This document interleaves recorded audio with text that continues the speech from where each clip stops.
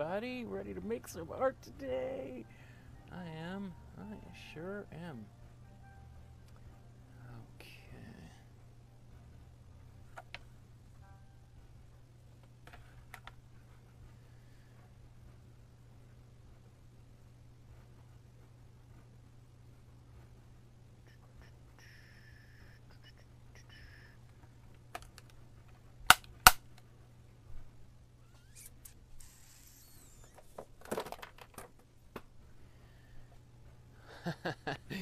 Okay, everybody, welcome to my studio. My name is Michael Markowsky, and today we're going to be making another painting, or a whole bunch of them, by another one of my very favorite artists, Takashi Murakami. Probably one of the top 5 most successful artists of all time. I mean, his net worth is over $100 million, very commercially super successful, and also one of the rare artists to be commercially really successful and also critically successful. He's been embraced by major museums and art collectors and represented by some of the most powerful art galleries in the world.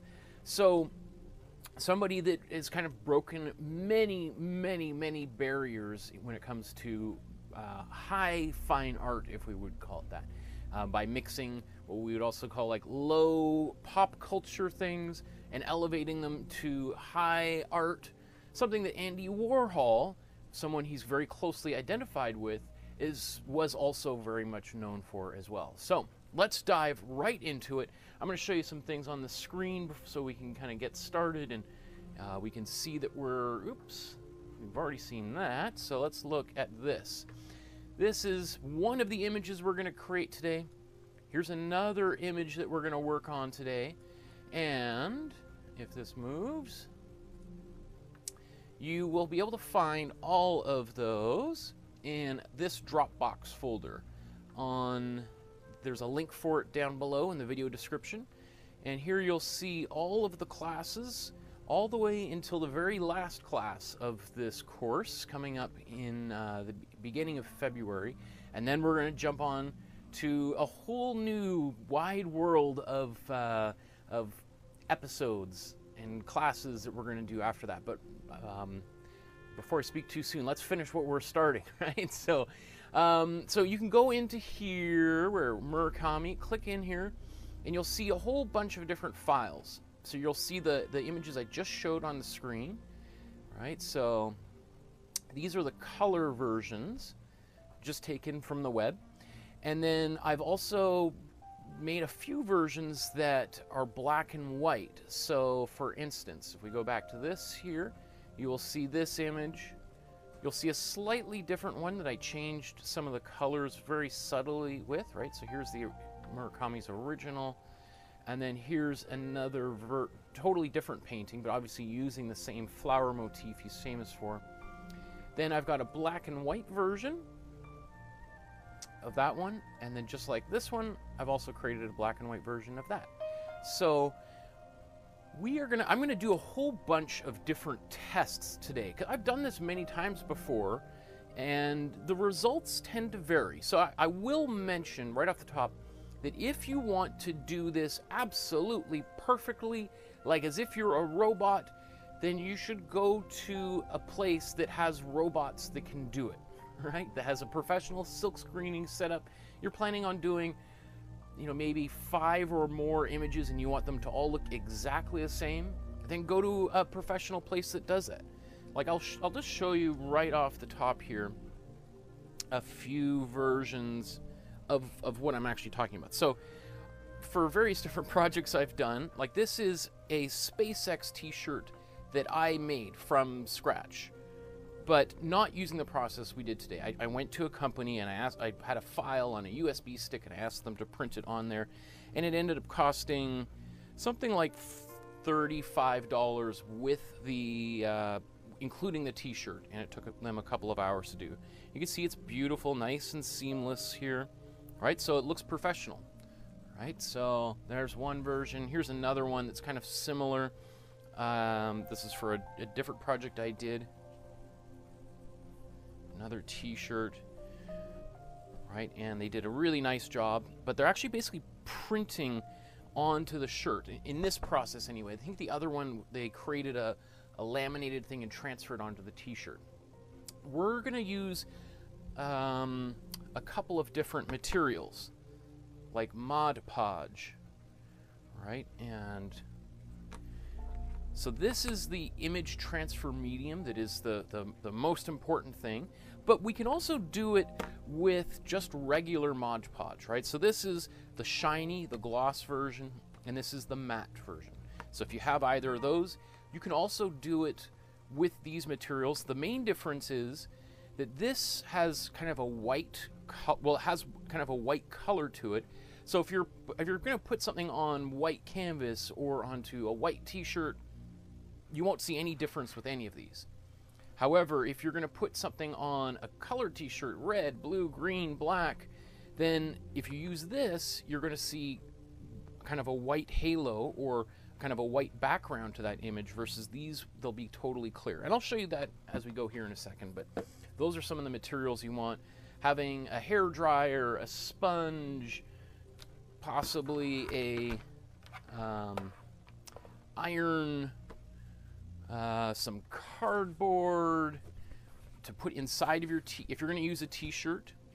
And speaking of t-shirts, I'm going to transfer an image or 2 or 5 onto a t-shirt. So, and I've got actually some colored t-shirts in the dryer right now. I just put them in the wash to pre-shrink them so that they don't, you want your t-shirt, like an old t-shirt works really well. It's been in and out of the laundry machine a number of times. That's going to work really well for transferring images on, because the t-shirt is relatively stable. As everybody knows with fabric, if you get something and then it fits really great in the store, you take it home, you wash it, and then it shrinks a little bit, right? Assuming you haven't just had Thanksgiving dinner, that could be one of the reasons why it shrank. But if you shrink it, then there's less likelihood of the image kind of shifting on the shrinking or expanding on that surface. Anyway, so let's jump. I just want a couple things here. There is a Facebook group that is building day by day of people who are taking this class or who have taken this class or other classes that I've taught, who are uploading images every day. You can see here's a whole bunch of the new paintings based on our most recent class just the other day where we recreated the very famous Girl with a Pearl Earring by Vermeer. And so I'm not going to look at them right now. I have seen them, but we're going to do a special episode where I talk about each one of them in depth. So I would strongly encourage you, if you're watching me right now and you're going to paint along with me, to join the group. It's super supportive. You get to see all the really cool artwork everybody else has been doing and the results that they've had, positive, and some of the struggles that people are going through. Often people do a better job than I'm doing, which makes me super excited, because that means I must be doing something right to be able to show you guys how to do something well enough that you could do it better than me. That's great. And then sometimes, maybe I missed a step, or I've been doing some of these things so long that I forget to explain something, and that's a great place where you can get some feedback from myself and other people. So specifically, the artist we're talking about today, Takashi Murakami. Here's what he looks like. We'll see a few other photographs where he's dressed up in all sorts of crazy costumes. I've never met him. I've been in the same room with him a number of times, but I've never spoken to him directly. But he does seem like a very, very playful person, as we'll see in some of the images we look at shortly. He's a Japanese artist. He's 58, born in 1962, still alive and very, very well. He is, let me see. I won't go spend too much time on his background here. We'll talk about super flat as we go. He is most well known for his collaborations with Louis Vuitton, and we'll see. I'll show you some images here shortly about that, because basically Louis Vuitton has been around for 150 years, almost 200 years really, and obviously a very well-established luxury brand of bags and what else? What else do they sell? Scarves, maybe. Maybe they make shoes, Louis Vuitton. And anyway, in 2002, let's go right to it. Well, here's some of images of his art. But if you've ever seen any of these handbags or knockoffs of these handbags, you have seen a Takashi Murakami artwork. Whether you knew it or not at the time, he is the one who's responsible for these particular images. Now, some of these are the original brand logo, but he mixed them up, remixed them, and subsequently Louis Vuitton, from I think 2000, around the time he began collaborating with Louis Vuitton, became the most powerful luxury brand in the world, right? So no small feat. Obviously, it benefited both Murakami and Louis Vuitton because both of them have gone on to make huge amounts of money. And again, what's fascinating about him is how he has managed to maintain his sort of critical respect within the art community. Okay, remember I said he's a fun guy, right? So here's a whole bunch of crazy pictures. He likes dressing up. He obviously, collaborating with Louis Vuitton, is interested in fashion and clothing. So again, here's him dressed up in these wild outfits. He's a big fan of color, obviously. And if we just look at his artwork again, one of the things you'll notice is the sort of overwhelming amount of detail, right? Just tons and tons. Like, I mean, look at all of these kind of little tiny dots. These are, I think this is actually made up of a whole bunch of little tiny images overlapping one another. Same sort of thing with these kind of flowers. So it's this kind of pattern that can repeat endlessly and then not even behave as well as like a normal pattern would be, like with a whole bunch of kind of more chaotic but still a sense of balance in some weird way.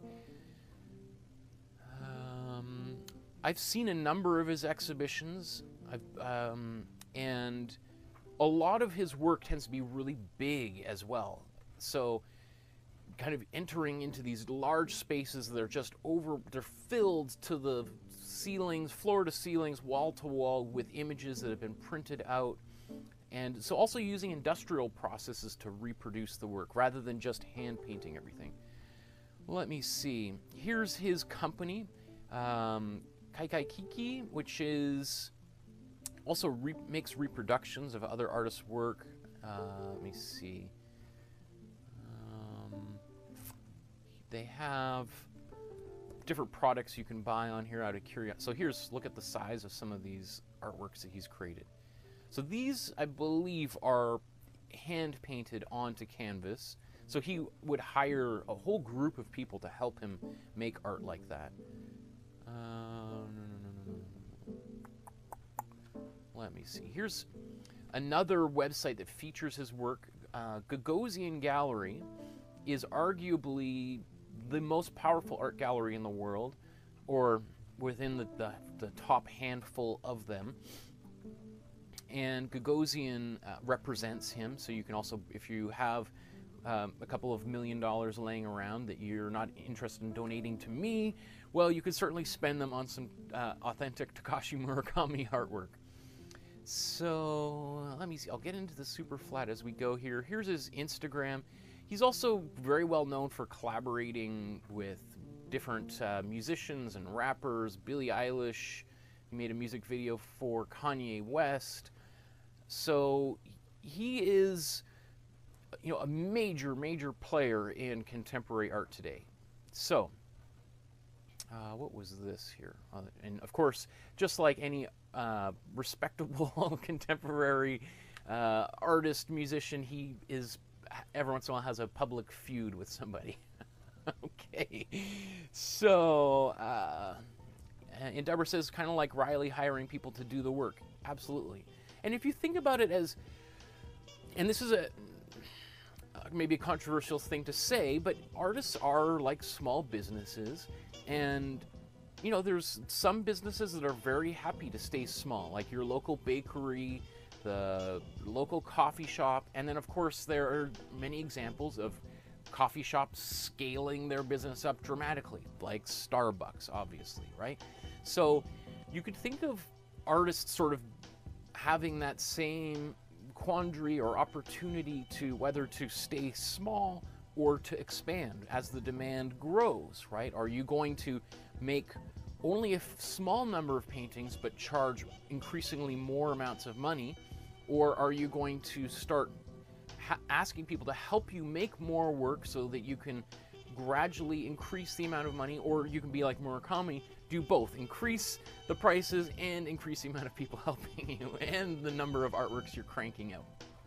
So let me see, where should we begin? Because I want to do a whole bunch of different things, and I'm going to use this class to test a bunch of different methods. Because as I said, I've done this many times before, but I've always been curious to see what would happen if we tried a few different things. So, actually, let me show you some of the results that I've had in the past. So, this is an example of a t-shirt that I made, and I took an image of Spider-Man and transferred it onto the canvas. Now, or onto the t-shirt, which is like a canvas, right? And I believe this, if I'm not mistaken, I think what I used for this was just the Mod Podge. I believe. Because it looks, I don't see any, it's hard to say which one I use here because it's white on white, so we can't see any difference. So this is one example of a t-shirt. I've subsequently washed it many times, so obviously you see it starting to fall apart a little bit. There's a few different ways, and we'll talk about how to preserve them better than this. But personally, I really like this look. Same thing here. Anybody who's old enough in Canadian would recognize this brand, the Woodwards brand. And so this is definitely done with the Mod Podge photo transfer medium, because we see this white, not only outline, but underneath the image. And both of these were done just using photocopies. The one thing that is important to remember is that when you take an image, especially if it's got words on it, you want the words to be backwards on your photocopy, because when we transfer it, we're going to put it upside down, and we're seeing sort of the back side of an image. So there's a few examples of some t-shirts that were done using this process. Here's another example. This is on a pair of old jeans, right?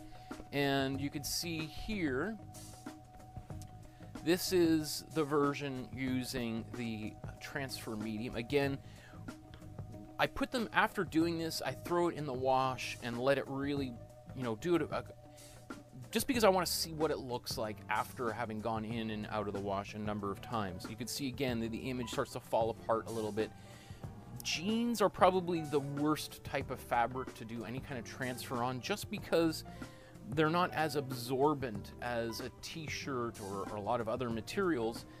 And that's kind of why we like jeans, right? Because they can resist getting dirty as much as possible. Now here is a version that I definitely used the regular Mod Podge on. So you can barely see it, but this is a Vancouver Canucks hockey team logo that was on there. But you could see that there's no white outline at all. It's clear, right? We could see all the way through to the jeans in behind. So that was using Mod Podge, the regular stuff that you may already have had from some of our previous classes. So maybe it's worth just seeing these kind of things side by side here and the difference. Right, so both of these started in the same way that we're going to do here in a minute, but they get different results, right? One being clear, one having a white background to it. Okay, so let's let's get started here. So, I don't need my glazing liquid. That was from a couple of days ago. Now, I'm going to take some canvases, some brand new canvases, ones that I have not put any gesso on, just because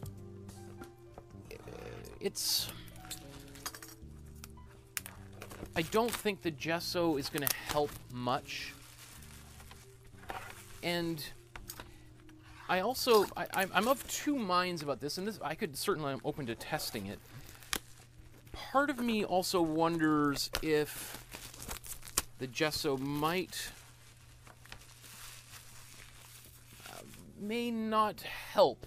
I'm not sure if it could be impeding the process a little bit. So, but anyway. Okay. So here's a bunch of prints that I got from the local UPS store, right? I just went there with a USB stick. I printed out the documents that I showed there on the Dropbox folder. And so here is what we have. I asked them to print out 2 versions of the color ones, right? So there's 2 of this. Here's 2 of this, right? Remember, they're just slightly different. You can see that this one's yellow, this one's orange, got blue and pink, versus all 3 of these are the same. So we have some colored versions. And then I also asked this at the store to print out the black and white ones using the color printer or Xerox machine they have. So it's basically, and then also print out the black and white ones using their black and white printer. Because I also wanted to test this out, because I'm always just curious of the difference. The main difference with the color one is the paper is slightly thicker, and it's got a little bit of a gloss quality. I don't know if you can we see it better on this side. See how the right one is a little bit shinier? So I'm going to use a bunch of these because I'm curious to see what effect, if any, these different materials have on this process. So you can play along with me, and you can. There's a few that I know that work really well, so you can do those. And if you want to just sort of out of curiosity see if there's another process that works a little bit better, you can do that. Okay. People. Deborah says Woodwards reminds me of my hippie youth. And Donna says, I guess that means we're around the same age. I remember going to Vancouver to look at the Woodwards Christmas days. And we used to put those magnets on my Beetle. Oh, yeah, cool. So, you can do this with any image. You can use images you find on the web. You can use your own images. I will say that photographs can be, like if you take a photograph of yourself and you print it out, and then even better if you can make a photocopy of that printout. I'll try some with my inkjet printer as well, and we'll see what results we get there. Because it's, yeah, anyway, so what's the first thing that I want to do here? So I've shown you how to take a picture and to glue it face up using Mod Podge onto a canvas, right? So what we see here is this is from our class just a couple days ago. And if you remember, I printed out this Vermeer image and then I trimmed it and then I glued it down onto the canvas using the Mod Podge. And there was also a little bit of wrinkles that happened.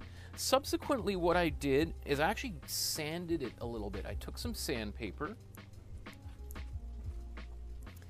and I gave it a light sanding because there was a few areas. Remember, I was a little bit impatient. I'm doing it live here, so some of it hadn't quite dried, and I touched my fingers around there. What I did is I gave it a sanding, and then I applied another coat of the Mod Podge over it again, and then I let that dry overnight, and then I put another coat over it again, all in an effort to try to reduce this edge here. So I could still feel it a little bit, but I'm just going to give it another quick little sanding.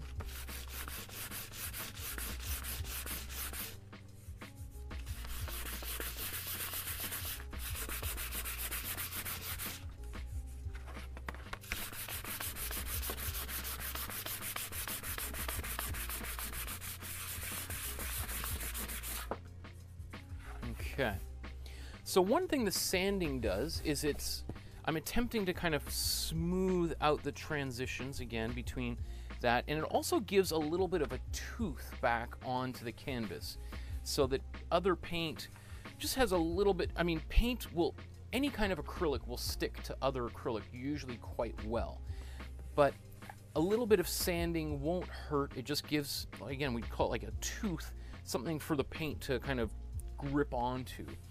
So and then any kind of little bumps on there. I do find, and this is something we noticed last class too, that if we just let, like some of the, you'll see bubbles start to form, and I was really impatient, and I was poking at them and using an X-Acto knife to try to let air out of them, and that seemed to kind of make the problem worse. I've subsequently this one also had some of that happening. I just let it dry overnight and the bubbles just disappeared. Right, so I think the best action is just to do nothing.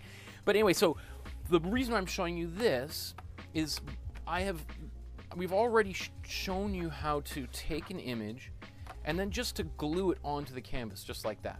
And then you can paint on it as you wish, right? What we're going to do today is we're going to do something a little bit different. So this makes perfect sense. You can use it. I still want to finish this. I might do this in the next couple days or on the weekend, is to do the glazing method on top of this image, because I think it'll be kind of interesting for you to see how that works.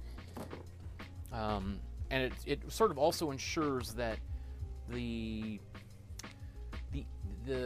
structure of the image, the underdrawing, is going to be perfect, right? Their face doesn't start to look weird. The nose doesn't get too long or too short, because you're literally working on top of a facsimile of the image, right? So that, if you were to, so this would be a great method to use if you wanted to take a picture of your brother, sister, grandma, aunt, uncle, your dog, transfer it onto the canvas, and then paint over top of it. This would be my recommended method. As long as you don't mind a little bit of a ridge around, and again, you could obviously just use the full-size piece of paper. You put a frame on it, no one would ever know that there was a piece of paper on it.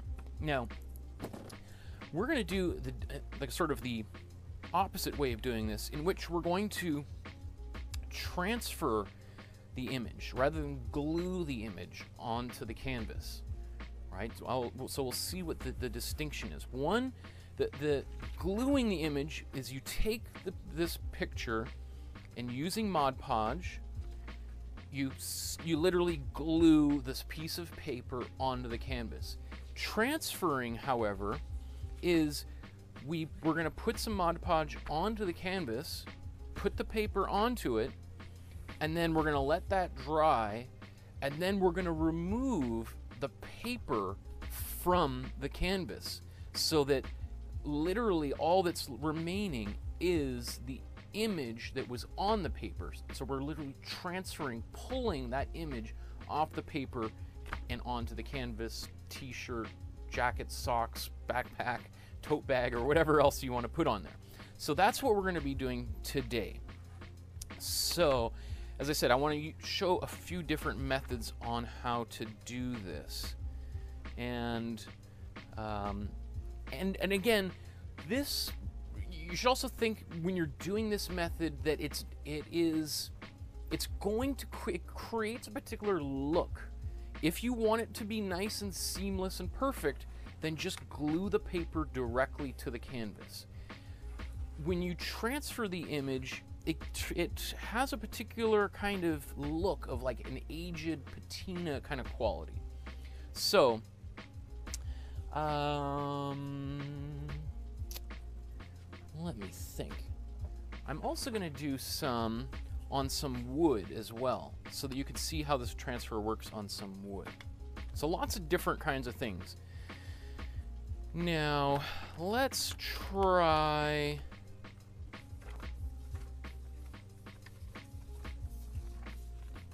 Where did this image go?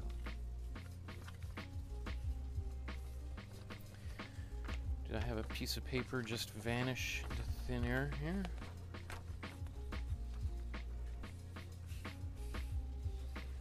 Am I losing my mind? Is it... Oh, no? Okay. I could have sworn... I know I had one because I... Okay, I had these. Do I have a piece of...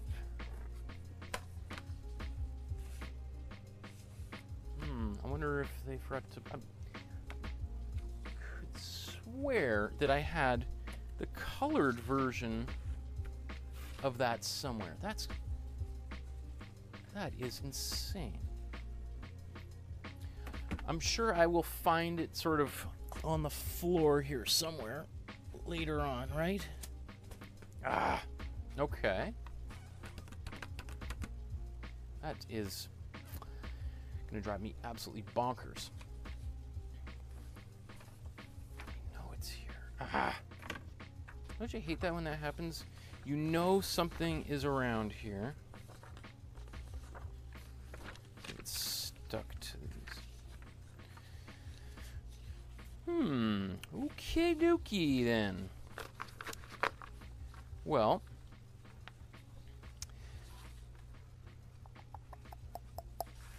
you know what? I've primed. I think actually what I'm going to do for this demonstration is I've got a bunch of these small canvases. Remember, we've often at the end of class, and I've got a bunch of extra paint left over on my palette, I just kind of spread them out onto some smaller panels like this. Because in my infinite wisdom, I'm thinking maybe we can use this for something, right? So here, we've got these. This will be perfect, a perfect way to kind of start here.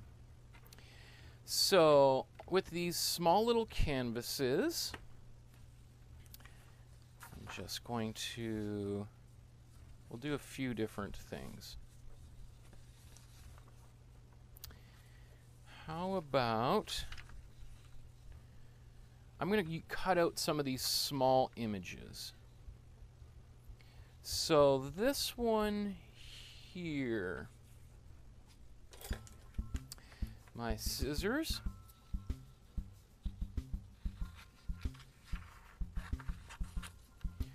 So I'm going to cut out a few of these. So these, maybe we'll try a few different versions here. So this is the kind of basically the black and white photocopied version.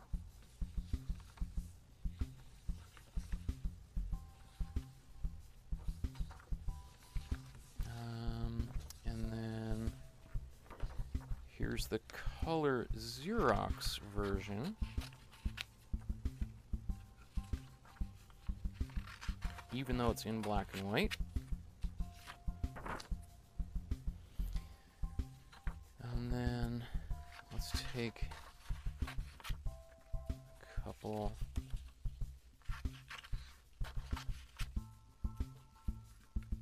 Like that.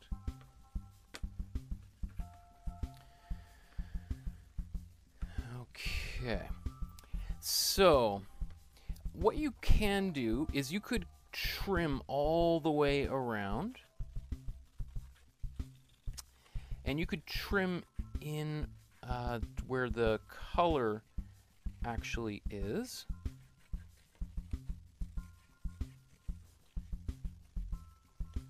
So you could go right up to the, you could trim in here. I'm just sort of making a little circle, almost like this is a badge or a button or something, right? So we'll do one of those. I'm going to trim a whole bunch of these.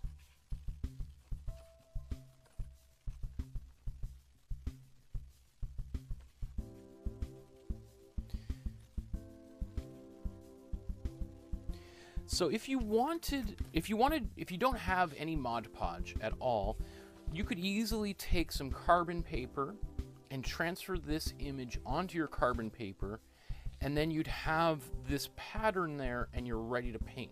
So those of you that are that don't have those, any Mod Podge around, you're welcome to kind of use a slightly different process in order to kind of get started.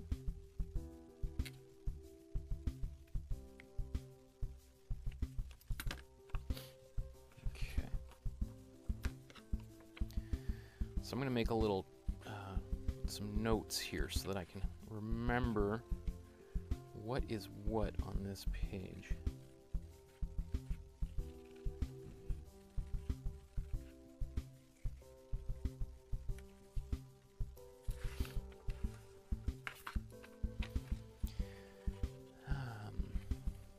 An important aspect of being an artist is learning to deal with the unexpected and your happy accidents, as Bob Ross likes to say. I actually think that's a really good life lesson that art teaches us, is that things, often don't go our way, and yet it doesn't mean that all is lost, right? Like, just because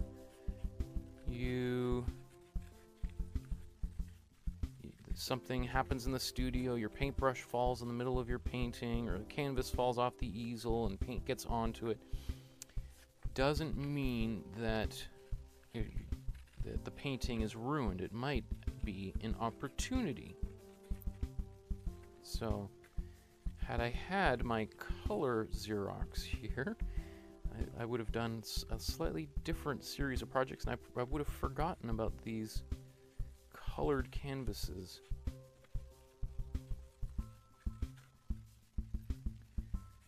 Okay. So, again, you could be a little bit more refined than I am. Which color should we use? How about we do blue and red, or I could do black, but blue and yellow. I feel like I like the blue. What about yellow? A little bit brighter of a color here. So what I'm going to do is I'll show you. Can I fit 3 on here? Let me get rid of the black too. Let's move these out of the way. So we'll start here. I'm gonna, because all this takes time to dry, I'm gonna start a whole bunch of different things. We'll let them dry. I do have my hair dryer, which can help speed the process up, but this will kind of get us going. Should they be like this? Let's like it like this format, I think. Okay.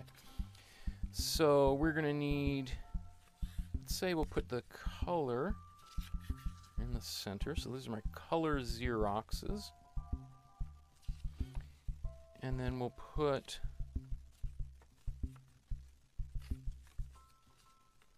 okay, so people can help remind me of what's what here. I'll also write down some notes on the back of these canvases, right? So I'll get my Sharpie here. So we will have, let's say we put one up here.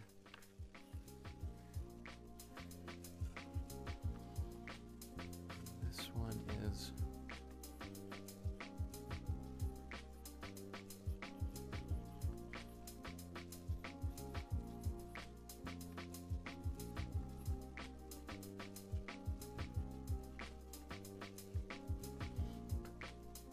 okay. So this is, all of these are going to go right here and here. So just taking a little bit of an extra moment to make a note for myself like that is really, really helpful, because I might remember now, I might be able to remember what I did an hour or two from now, if I'm really lucky, but I'm getting older and my brain is getting mushier by the day. But I certainly won't remember what I did a year or so later, which is the case with those t-shirts, and I didn't make a note here like that. So now let's use a few of these different materials. How much? There's still a little bit left in there we can use.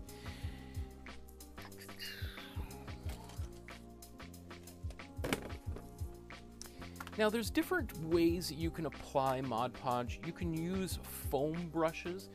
I think they recommend you use a foam brush because you're going to get the most even application of Mod Podge possible. There'll be as little brush strokes in there, which I would agree with. I think that is, if you have it, it's a great idea. I realized this as I was getting set up that I don't have any foam brushes here, even though this one comes with a brush, because I've got all that stuff locked away on campus, which I said I haven't been back there in a long time. The other thing that I'm going to use is just an old magazine. So I'm going to use this for gluing. I think this is my own, I don't know, just a method that I've come upon. You can certainly use an old newspaper. You can see I use them all the time, and they get splatters, and then I just save these. But what I like about using a magazine is I can glue something down. I've got, as you'll see here in a second, and then I can just turn the page, and then I've got a nice fresh place for doing any gluing. So on the blue one, on this one here, I'm just going to use the photo transfer medium. So we're going to see how that works on the blue.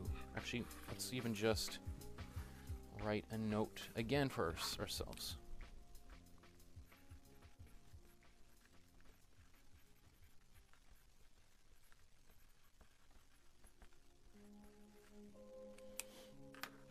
Okay. And you know what? Let's just do this to this one as well. I'm like, oh, I'll be able to remember because I'll have both of them side by side, and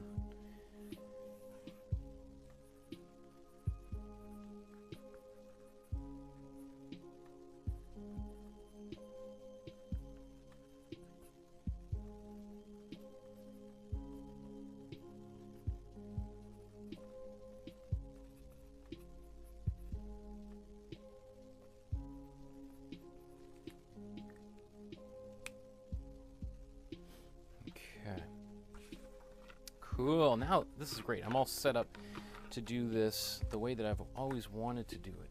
I think it will be the most instructive for everybody else as well. So, and maybe if there's time later on, I'll use my inkjet printer and we can try this all over again. So I got a few more of those panels. So this, again, just before I even get started, this is just a regular canvas. I've put just some extra paint that I had at the end of the session on here so there's nothing special about it. You could do this right now with a canvas if you want to color it to get it started, as opposed to just using white. It's up to you. Okay, so what I'm going to do here, so one thing to think about if you're going to use this is you have to be a little bit more careful than if you're going to use the regular Mod Podge, just because it leaves a bit of a white outline. So you want to just be a little bit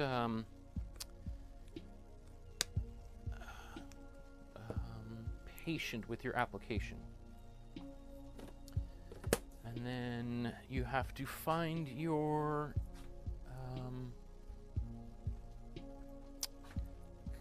palette. Why? I feel like I'm super disorganized. I spent all this time getting myself organized, and then I can't find anything. I think that means it's time for a sip of tea.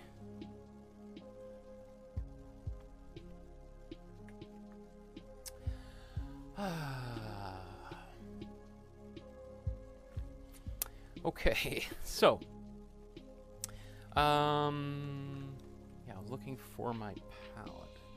Okay. I can't, I think it might, hopefully it's not in the sink, maybe? Okay. So let's put some of the transfer medium into the palette here.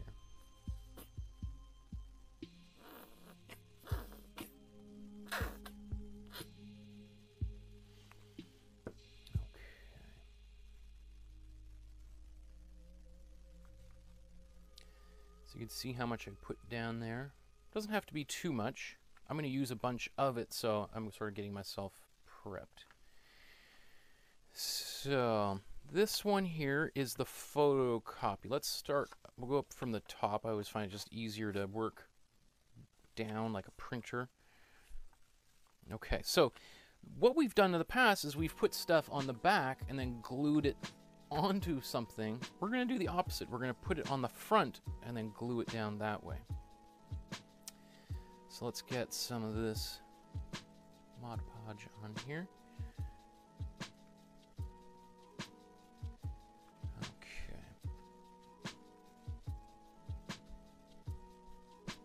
I'm going to put a good amount on. Your fingers are going to get dirty. So just before you lose all your mind, just keep that in mind. So it's kind of holding its space there a little bit as I get this in.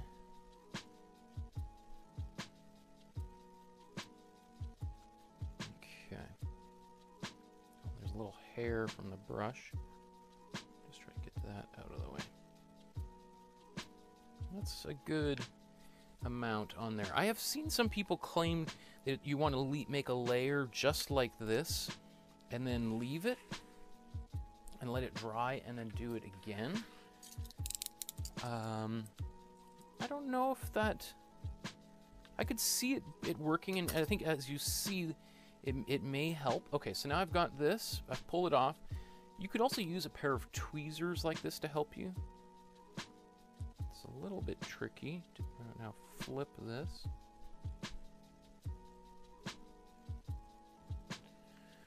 Oh, see, I got some of my fingers, and we'll just put this up here. And I can still see the image a little bit through the paper to help align it. Now, just going to press this down here. So I want to be, again, this is essentially, think of this as white paint. So I don't mind if I get some on the back here. You see how a little bit's bubbling out on the side? That's okay, but I just don't want to smudge it because then I'll get a white streak of paint running along the side of the picture here.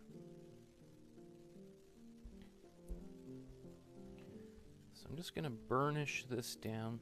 I'm not even pressing that hard. The goal is not to kind of smoosh it down like a photocopy, right? The goal is to try to get this to be down and to avoid as many bubbles underneath as possible. So I'm just trying to see if I can do that well enough. Now, if you do have a little bit kind of poking out on the edge here, one option would be to take a rag, and this is it looks dirty, but I assure you it's nice and dry, and is just to kind of take a rag and then try to clean it up. A little bit. Not too bad. Okay, so there's one. Okay, so let's do this again. We got one down. That was our color photocopy, or black and white using a color photocopier. Now let's do it again with the color here.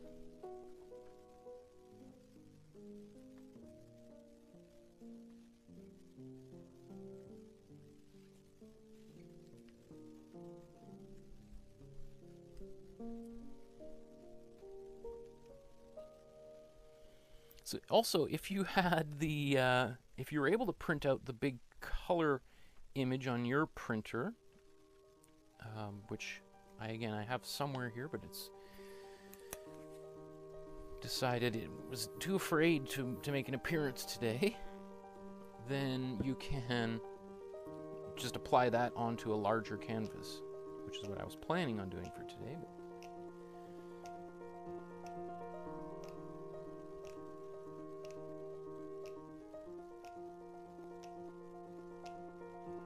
Okay.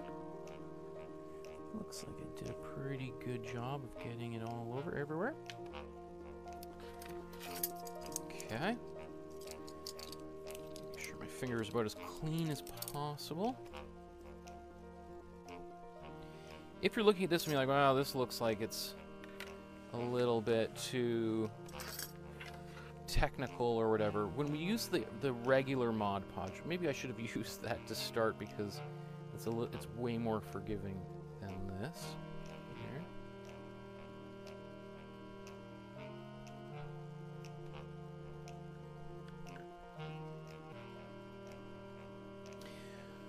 My only concern, like when I'm putting this down, I don't mind if I get paint on my fingers, or even if I get a little bit on the background. My main concern is not taking too much of the Mod Podge off of the surface here, because that is the glue that is literally going to bind the image onto this piece of paper. So that's my only reason for being a little bit... It's not a big deal. Maybe I'm being a little bit more overly cautious than you need to be. But I'm also trying to demonstrate it to get the best possible results I can for our demonstration purposes, right? So that I don't look like a fool. Although I have no problem doing that regularly any other time anyway.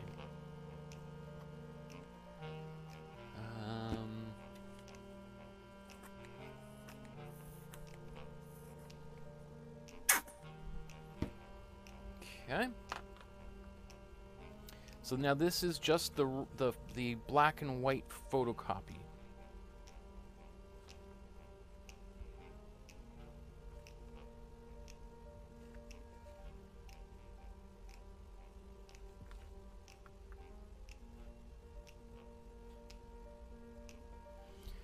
So I'm putting a it's not super thick, but it's certainly not a thin layer.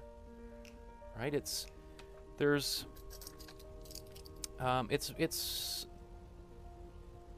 I really want to make sure there's enough on here.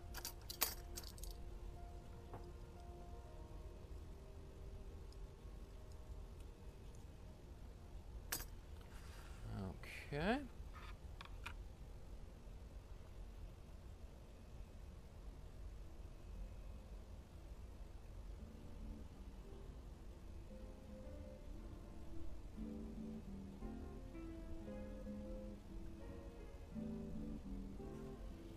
So you can see I can kind of just turn it a little bit.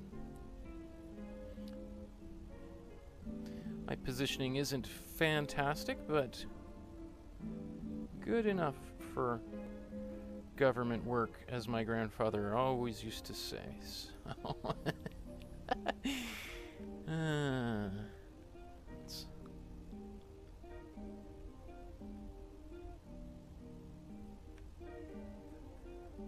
that's one of my favorite all-time. He probably only said it once, but it was one of those things as a young kid, it always stuck with me. I always thought that I think because when I was younger, I was like, I don't.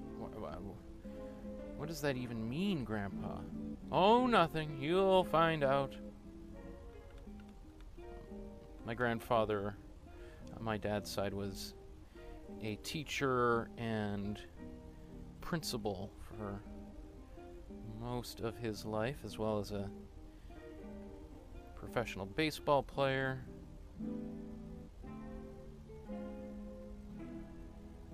So other things you may notice also right off the top is look at the difference in the thickness of the paper. So This is the thinner Xerox paper in the black and white Xerox machine, so we can see the image coming through quite clearly.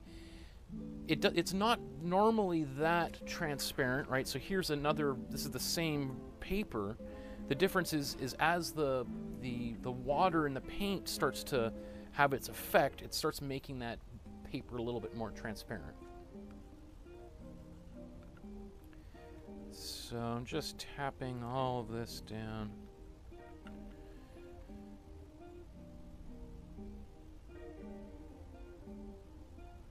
Okay.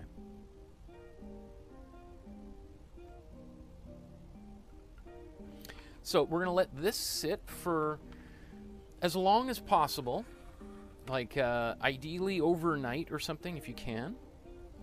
Okay, so I have all this extra here. I'm going to, let's say, I'm going to clean this off, my brush, and we're going to use the other Mod Podge for this next step here.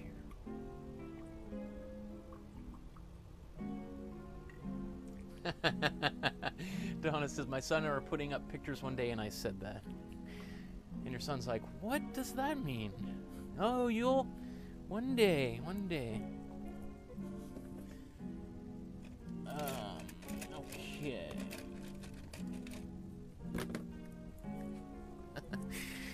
Okay, so now I need another, well, we could just use this same lid here. Let's go right to the, so this is just the big jar of Mod Podge that I have.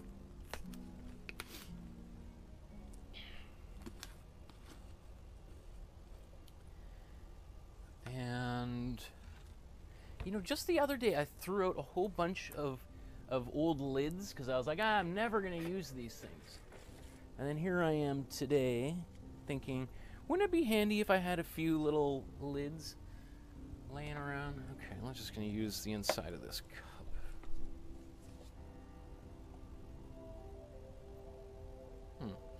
I probably didn't need to put so much in there, Michael, but... Okay. Little tea break here. Also, there's not only because the clothes were in the dryer, but I would recommend that you do a few tests like this before you move on to t-shirts and backpacks, jeans, tote bags, and all that, because it's one of these things that I can blab on and talk about how it's done, but until you actually do it, there's a bit of a learning curve. It's not huge, but having something that you can kind of test it out, and you're like, oh, okay, now I feel comfortable, now I can use it on that.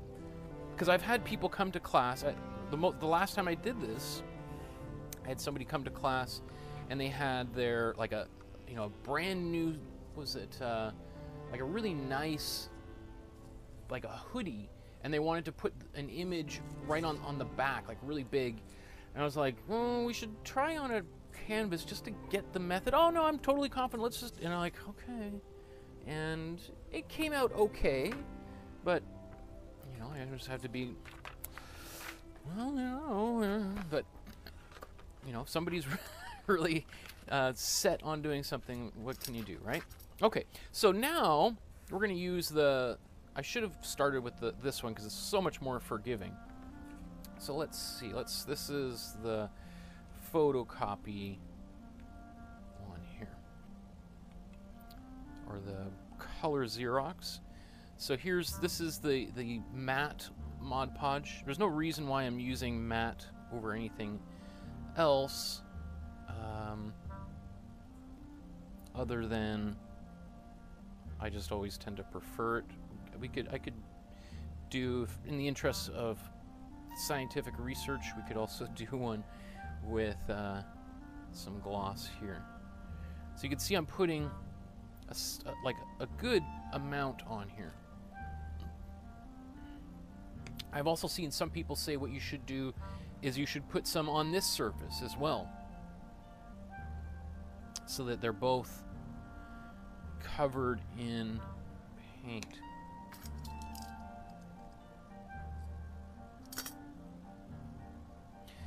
So now here,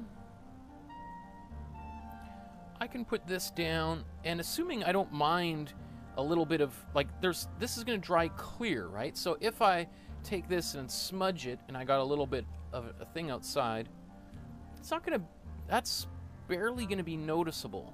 Same thing if I was to do this on clothes, right? See, you can see I'm much more like a loosey-goosey doing this, because at the very end of the day, if I've got little areas I'm not happy with, I can just go over top of the whole thing with Mod Podge and seal it in, and it would look like it was always there to begin with.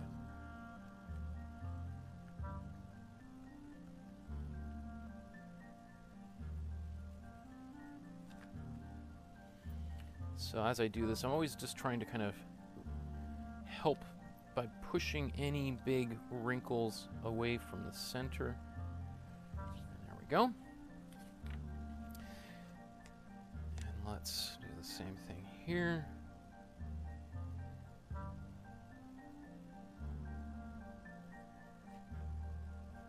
One thing I found with like inkjet is sometimes when you do this, it causes the ink to run a little bit when it gets a water-based fluid on it like this. So something to kind of keep in mind if you're going to use inkjet, to try not to do too much brushing of the Mod Podge on the surface. Otherwise, you might get some smudging and smearing of the actual printed ink.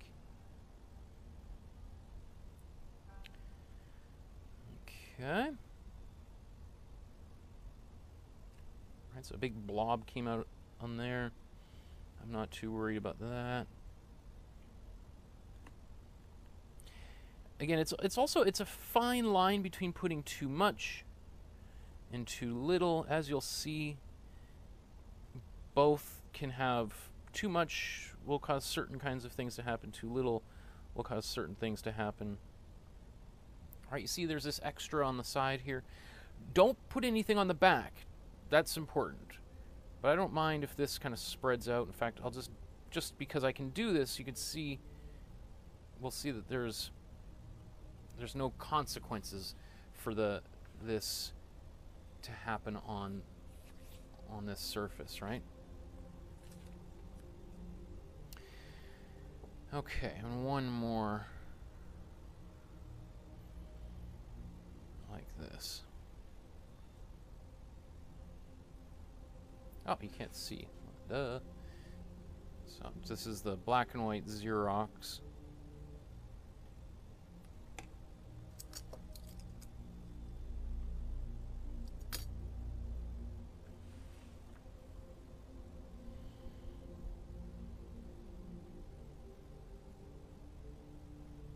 Yeah.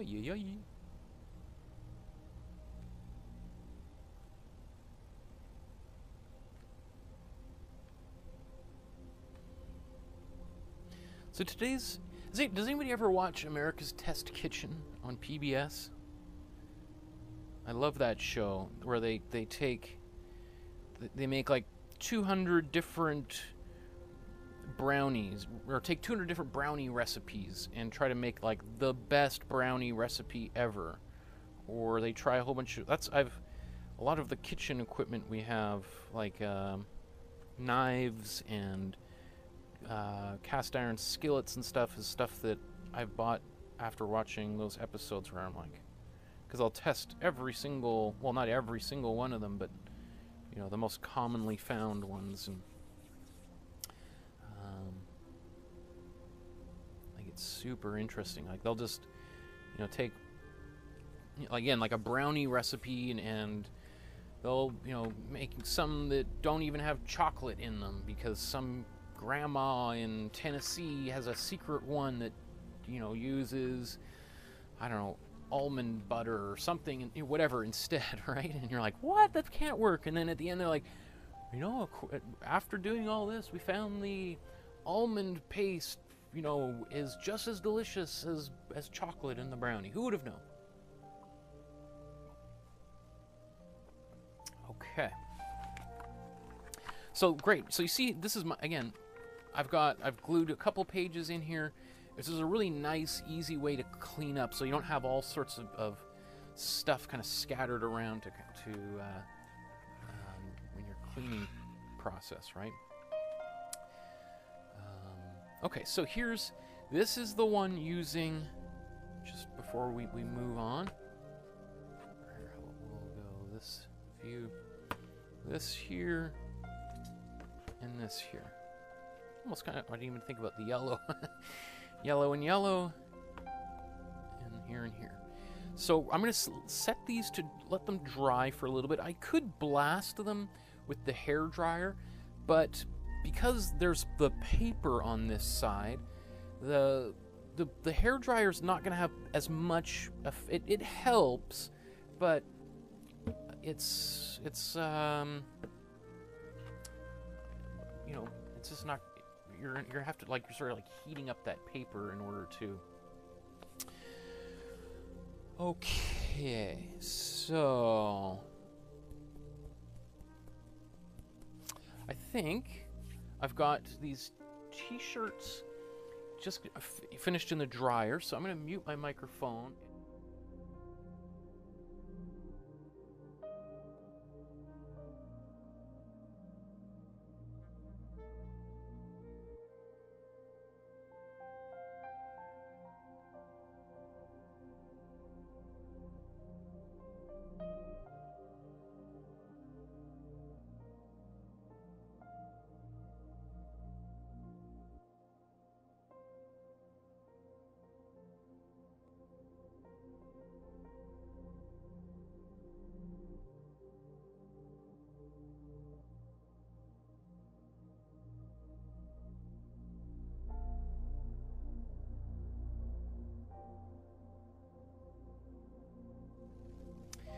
Okay, so I've got a bunch of t-shirts here. These were, I think I even saved the, just in case, it's also just kind of helpful for people to see what exactly what materials I'm using.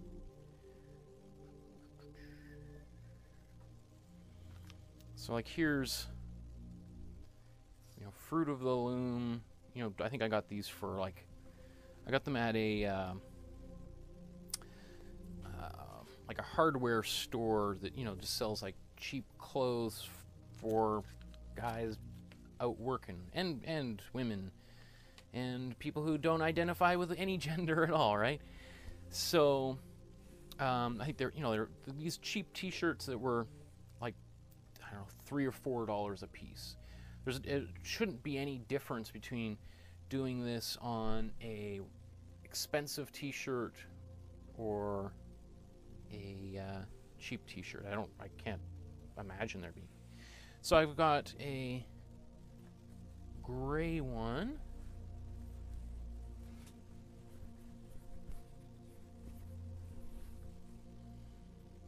Got a red one.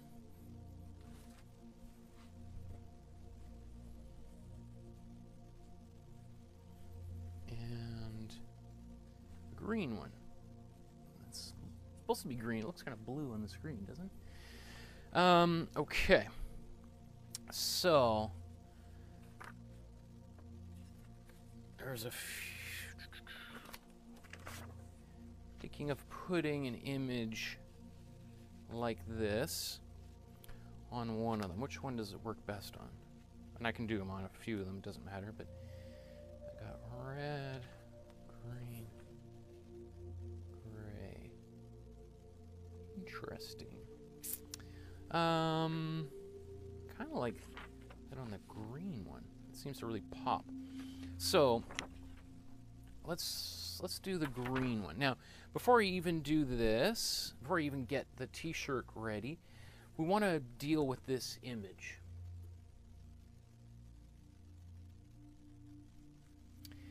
And I can, just like what I previously did, I just kind of created a circle around here.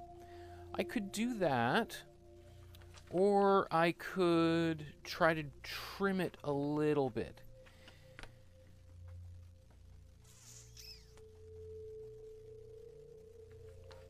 Let's just see. I kind of like to... What would it look like if I was to...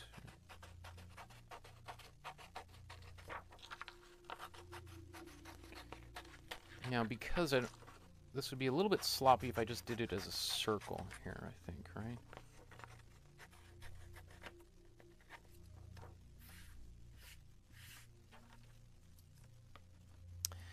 So I think... Should I bother trimming in this whole thing? Well, the difference... Yeah, let's do that. It's like... Too much thinking and too little action.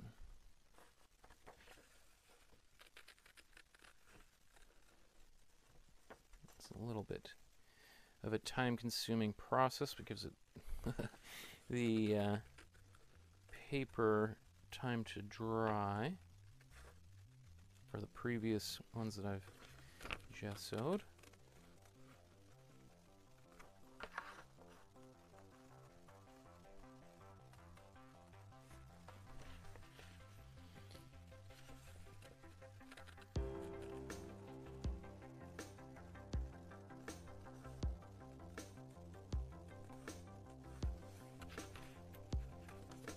You know what? Maybe while I work on doing that, I'm going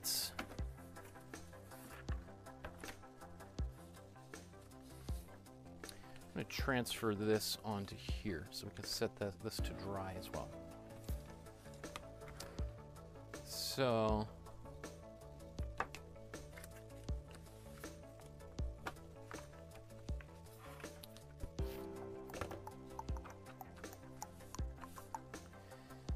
I've got this piece of paper out.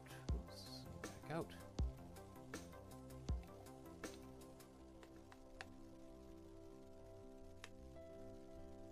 Ah, did it on the wrong side. Sometimes I do this. Okay. So this is okay. We'll see, it's not the end all for this process.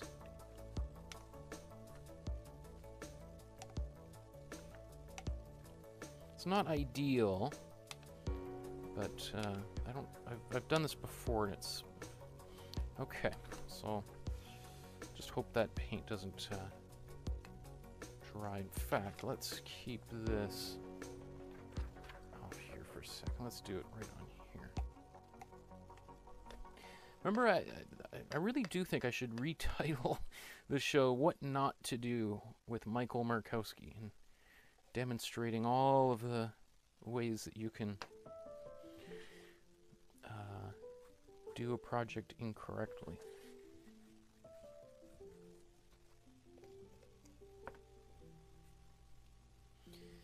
So this is just the canvas itself, covering it really well with some Mod Podge really quickly.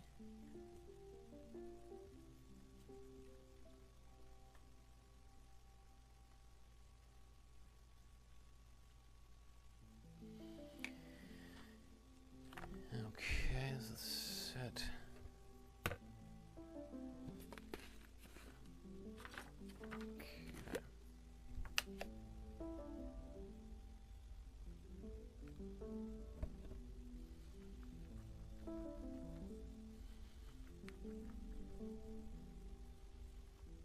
Edge to edge.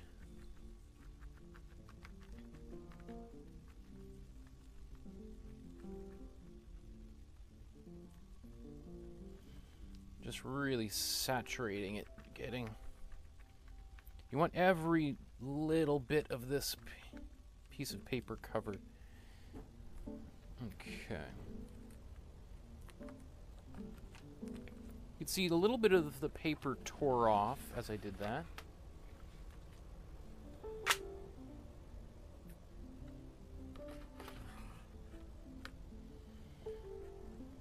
And it doesn't matter if it's up or upside down or what.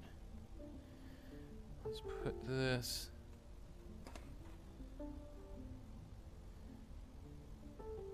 upside down, right? So you saw this image here.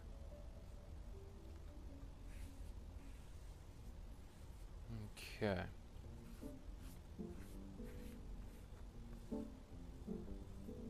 And this is on the thinner photocopier paper as well.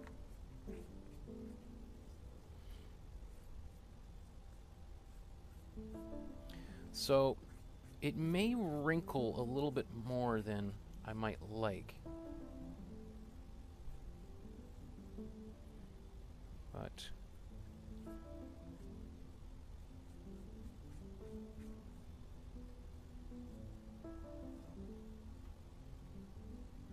okay.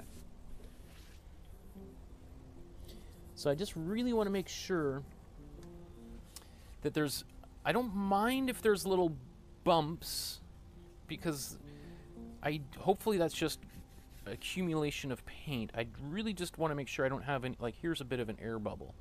Can you see that? And can you see how I'm sort of pushing it out to the edge of the paper?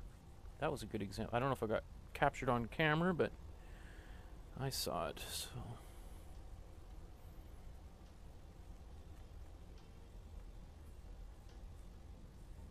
I can even hear it popping as I squeeze some of these bubbles out.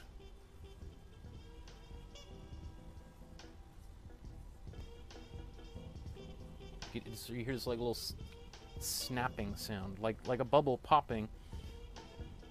It sounds a little bit more to me like an elastic band kind of.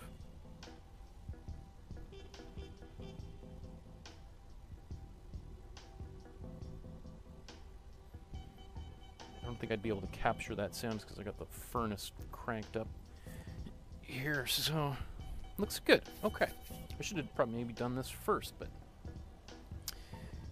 life is full of coulda, shoulda, wouldas, right?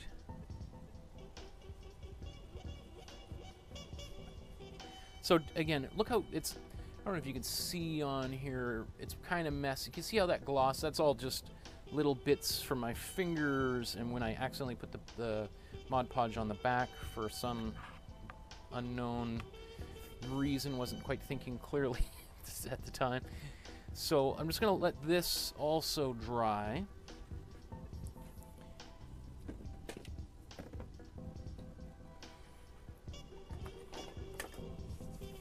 And then we'll work on that. Okay.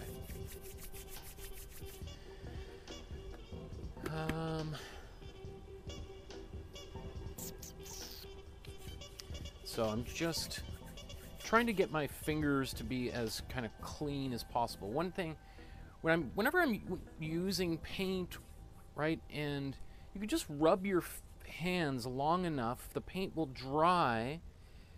It kind of spreads the paint out, helps it dry a little bit faster, because I don't want to transfer any of this glue accidentally onto the surface. Okay.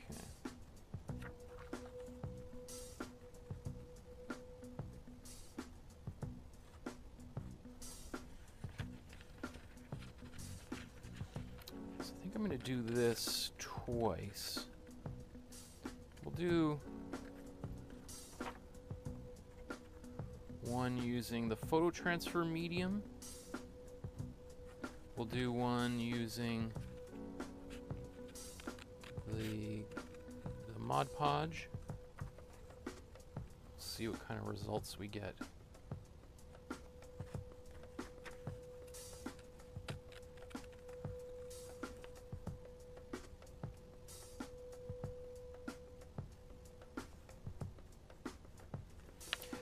I've often found color images are less successful than black and white when people bring in their own images, and I'm never quite exactly sure how people are getting their images, if it's just a photocopier printer at home or they're taking it to a place like the UPS store, which has a much more advanced printer.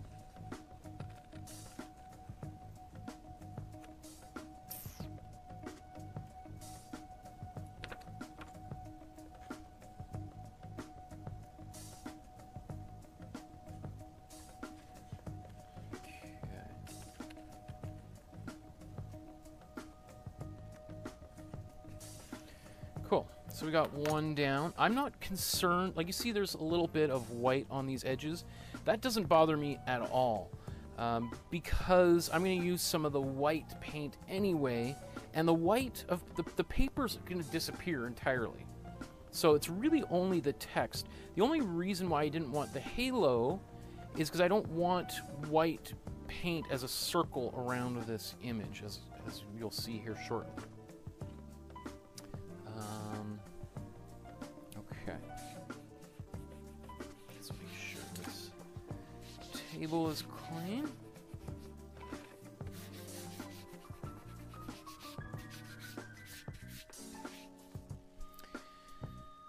Okay, so we're going to put this right in the middle of this t-shirt, and a big part of this is just lining it up properly. So to help, let me see, let's just zoom out. What I was just doing there was trying to make sure that, let's say, that this is, I'm looking at the t-shirt straight on. That I'm not looking, you know, sometimes if the t-shirt could be a little bit skewed. If I want this image to be as close to the center as possible.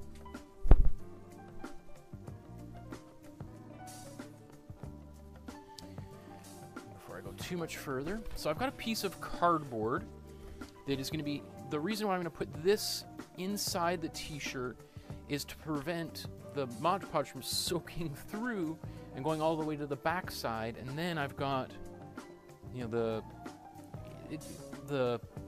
that paint going through the t-shirt, then I got this weird stain on the back of the shirt. You'd be able to pull the t-shirt fabric apart well enough so that you could wear it, but you might have this weird kind of ghost image on that other side. Okay.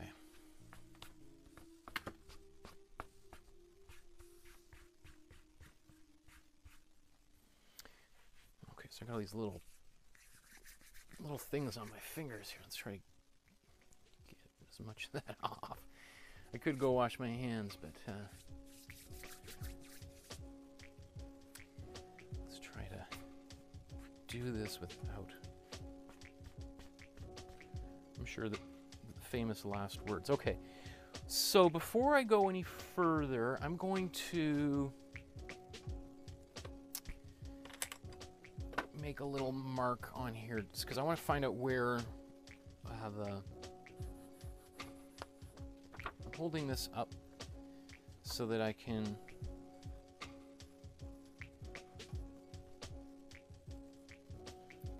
find, so I don't put it on accidentally crooked, right?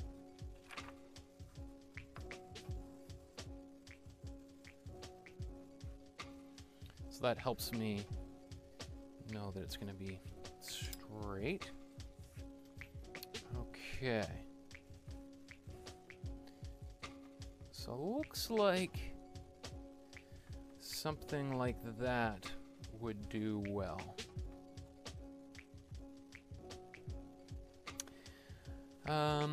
You could, if you wanted, if you were really kind of, you want to be perfect, you could use, let's say, a pencil. Let's just see. Doesn't seem to, that doesn't work very well. We could use a bit of tape.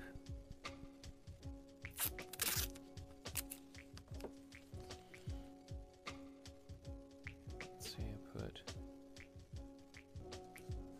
something like this here.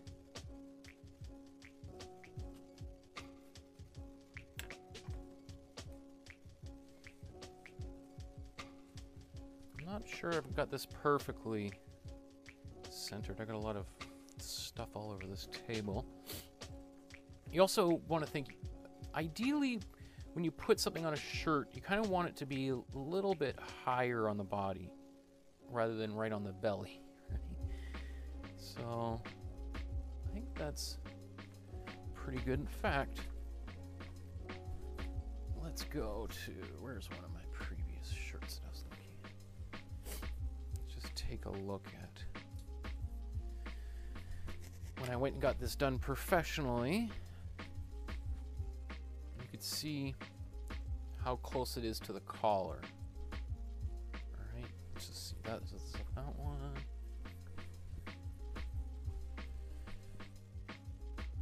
And that one. So that looks like it's pretty good, just on instinct.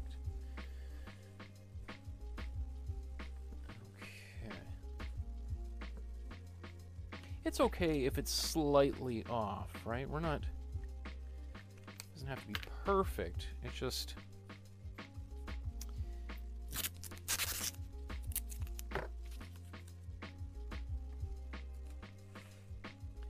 and I'm leaving a little bit of a gap here purposefully so that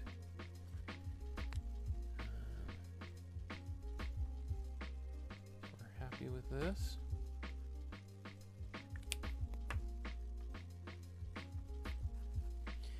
I've learned over the years that the more prep I can do before I actually do something, the easier it is later. I've learned lots and lots of hard lessons over the years. So, okay, this one will use the photo transfer medium. And we'll see how well that works. When I use the photo transfer medium for this, assuming I do a pretty good job, I won't really have, I might have a little bit of white outline ultimately around here. If I wanted, right? And I can always go back later on with a brush and touch up some of that stuff too. So, okay. So let's get that medium out.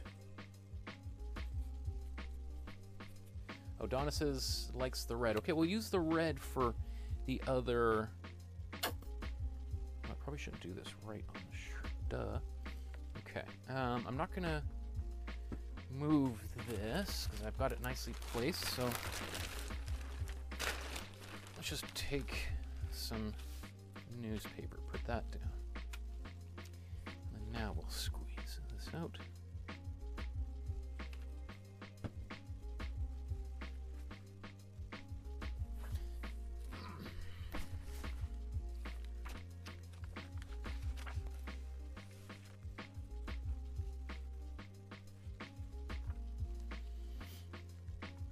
Okay, another brush, and ready to go, right? Okay, I need a sip of tea.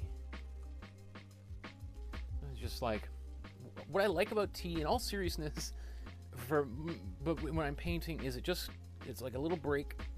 There's nothing, it's hard to,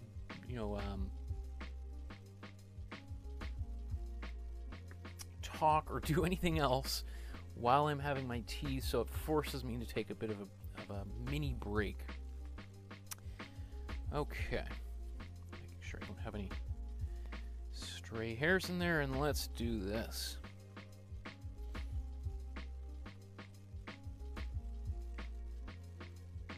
Big gob of it. We'll spread it all over.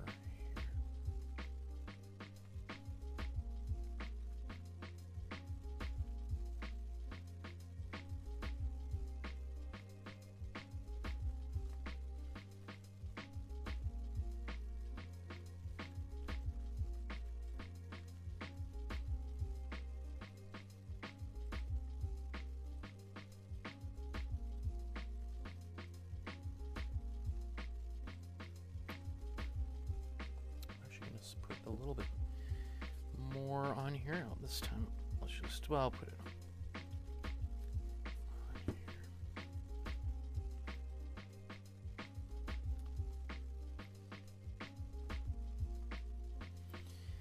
What's actually kind of nice about me being able to film this is we'll see later on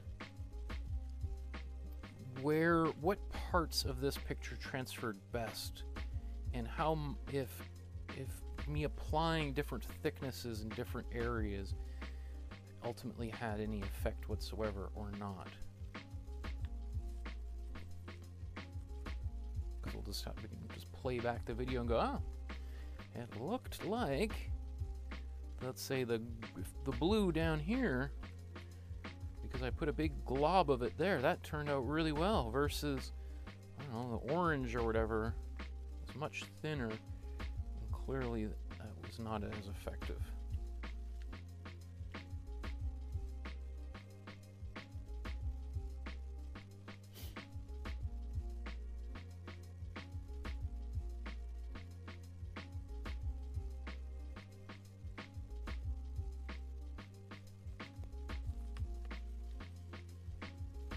Okay. So now we can just get this paper out of the way.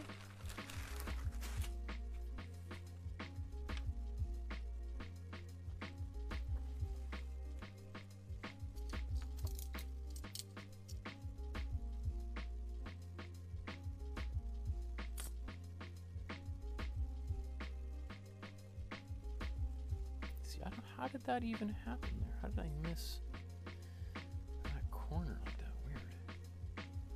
You see how I missed this weird little corner?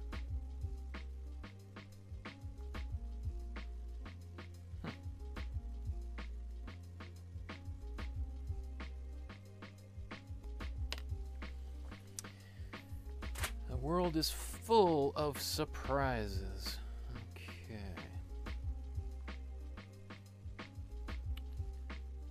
So this is, I was last night laying in bed thinking I should remember to bring the tweezers with me to class.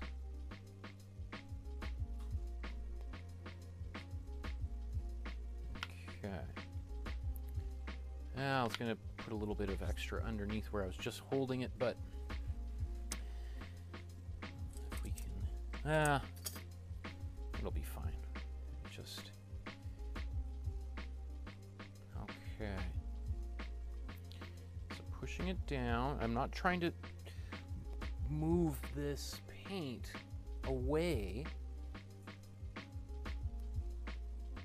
you know, and I don't really want it to bulge out on the ends, but I do want it to try to see, like, because there's black lines here, I do want those black lines to adhere.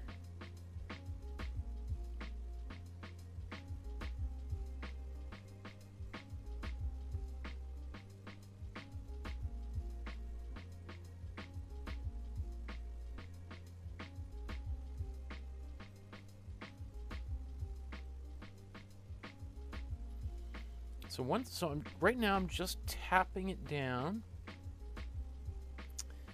helping to get it in place, and it's already starting to, the paint to kind of start to soak through into the fabric. So it's already starting to do its work. I'm just carefully going around these edges. See, there's a little bit of paint scooted out there, and I smudged it a bit. Not such a problem.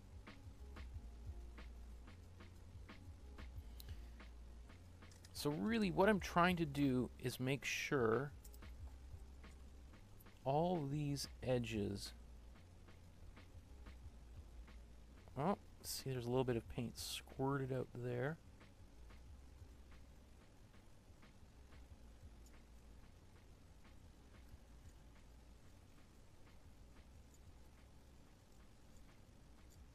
Aye.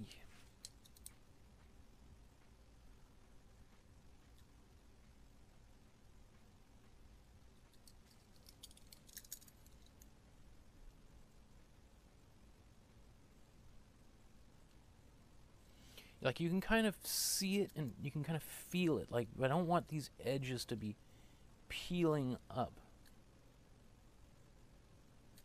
Because if it peels up, that means that those black lines are not adhering to the surface.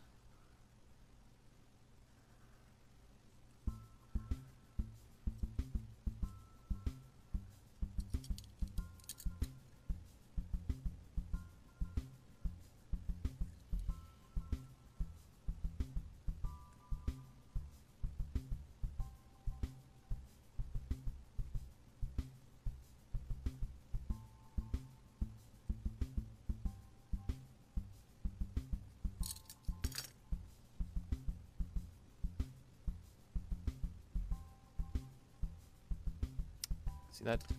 This is just a little bit of my own sloppiness. And really, you know what, I should just, rather than try to touch it up or do anything to it, there's really nothing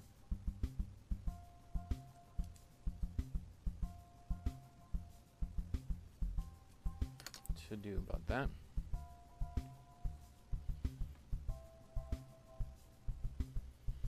Okay, I'm gonna hit this with the hair dryer, just to, because I am gonna move it out of the way, and the more that I can get it to kind of settle a little bit, I think would be helpful.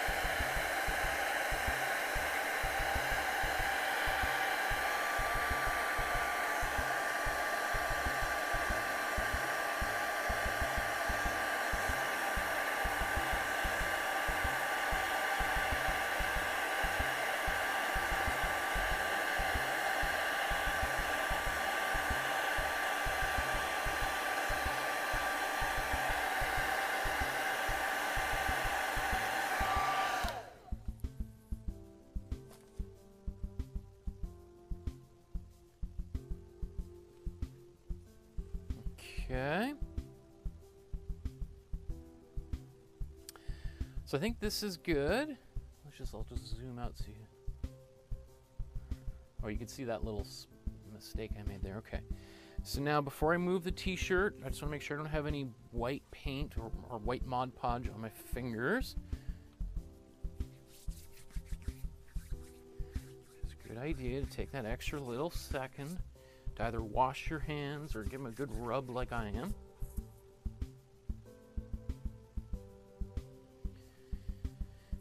Okay, and we'll just very nice and carefully move this to dry.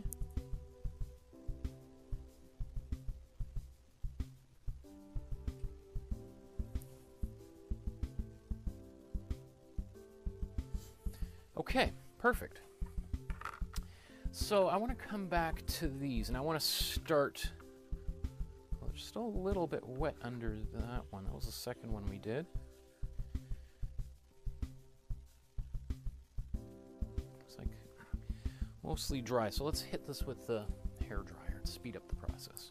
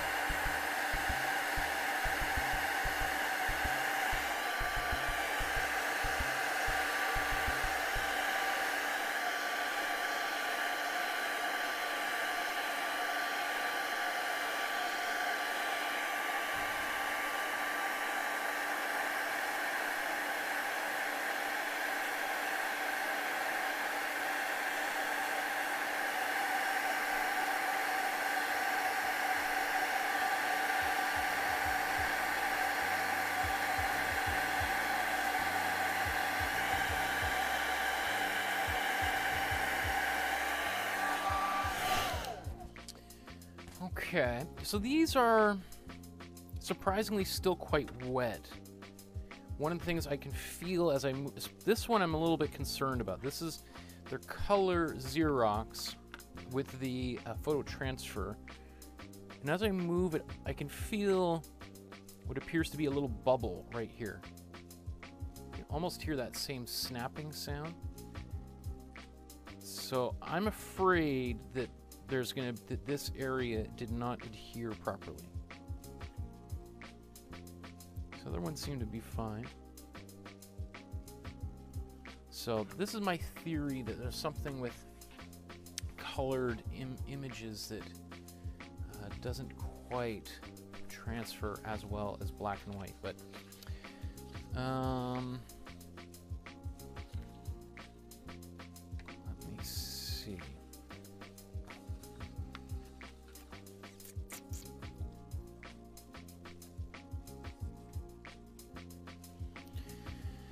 So, what do I want to do with these other ones here? Let's do a white onto a white T-shirt with regular Mod Podge. Or we'll do this one onto the white T-shirt.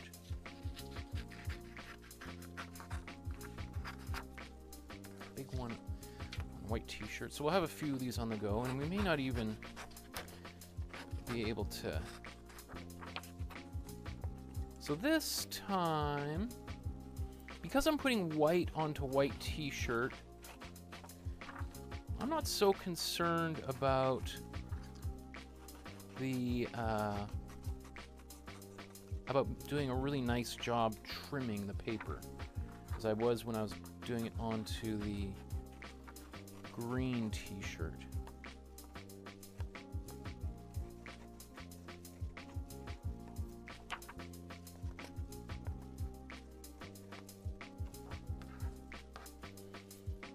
So I can be way more kind of sloppy. So this one,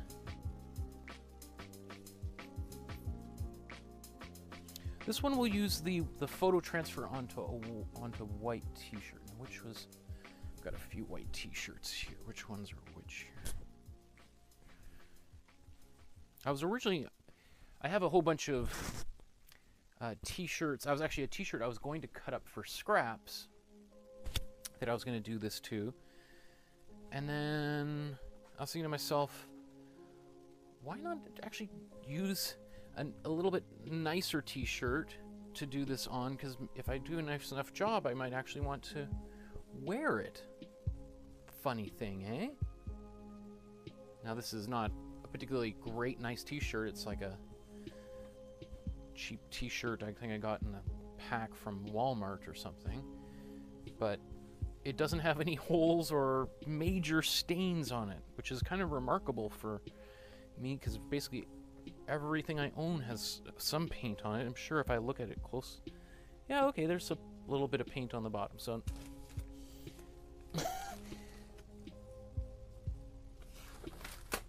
everything I own has a little bit of paint on it. Okay, so let's do the same sort of thing. I'm going to put some cardboard in here.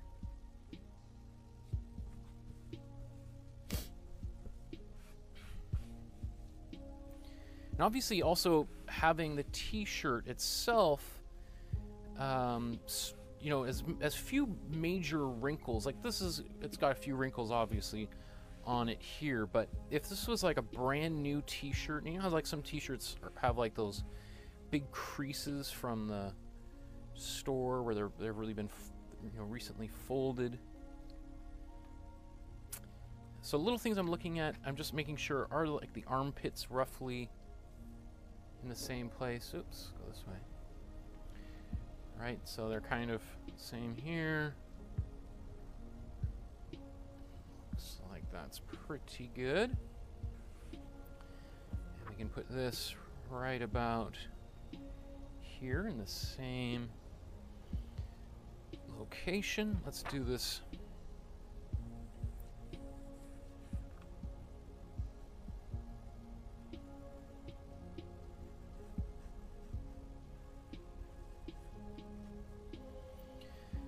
Okay. So where should that be? How does that look? Pretty close to centered. I think so, roughly about... I don't even use a tape measure, but you know what I should use a little bit of a ruler just to show people how far that is from. What do the pros do here? They go, what's that, 2.5 inches down, or about 5.3 centimeters, or 5 centimeters or so from the collar. And we might as well just double check this one here. That's 4.5 centimeters and 2.25 inches.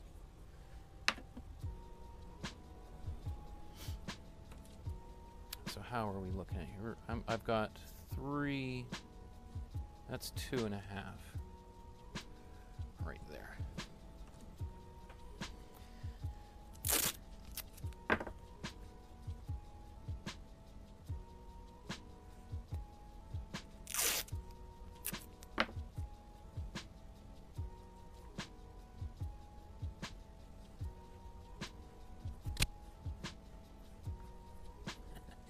I feel like everything I've done kind of backwards today. I've started with the most difficult things and then worked my way to the easier ones, which is it's just enough to be able to scare everybody off. Like, oh, that looks too difficult for me. I'm not doing that. And then I do the easier one that anyway. So let's we're gonna use the photo transfer medium on this.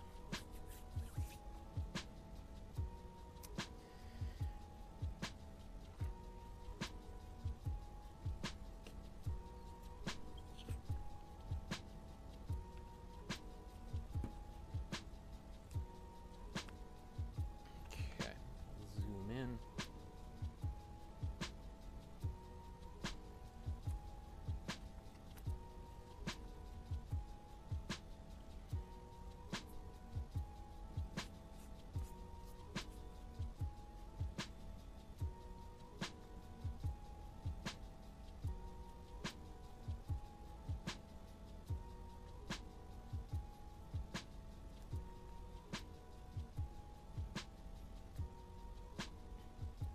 So obviously I decided to use Takashi Murakami for this particular process because he is somebody that is really interested in fashion and clothing and the crossover between art and fashion.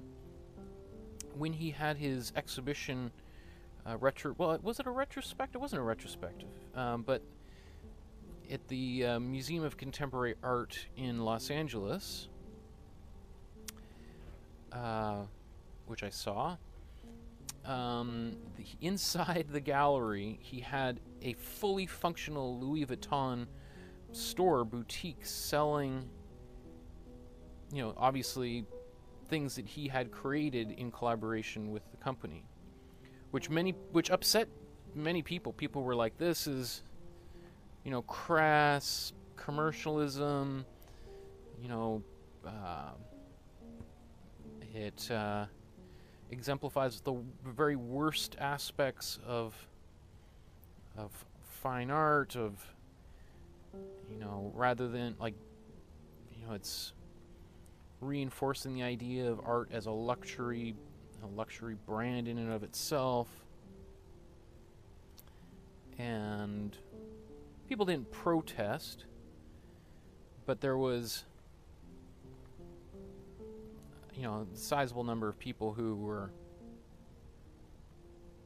not impressed. Okay.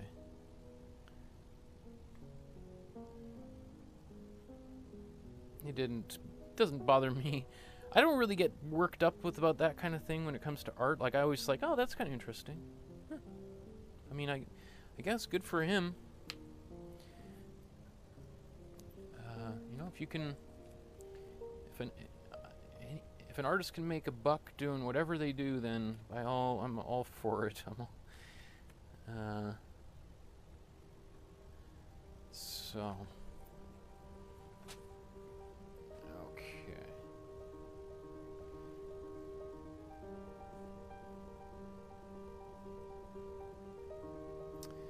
I feel like I could have put more on here, but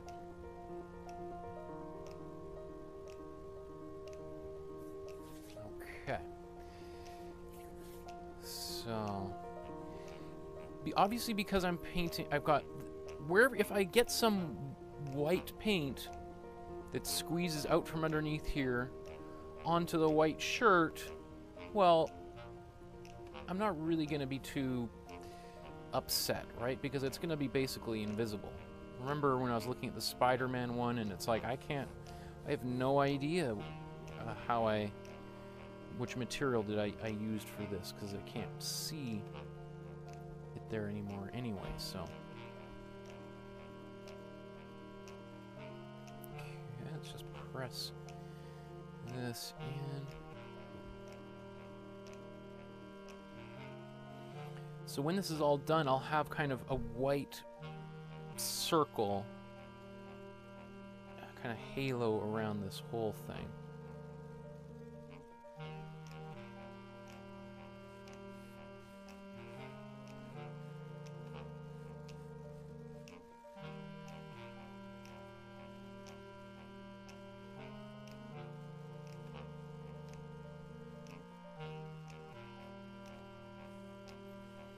I feel like I probably could have put more on there. So we'll see. I probably could have put more of the Mod Podge on there. So hopefully I got enough.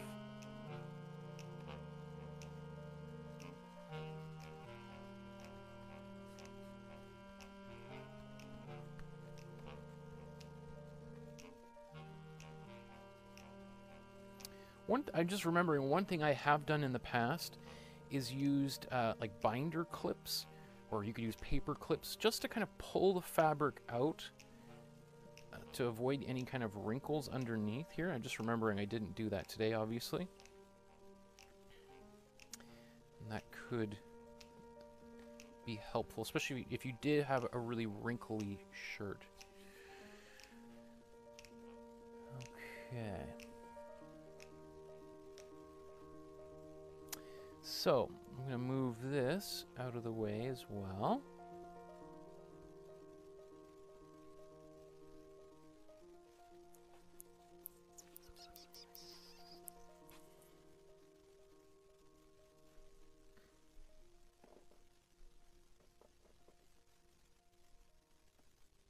Okay.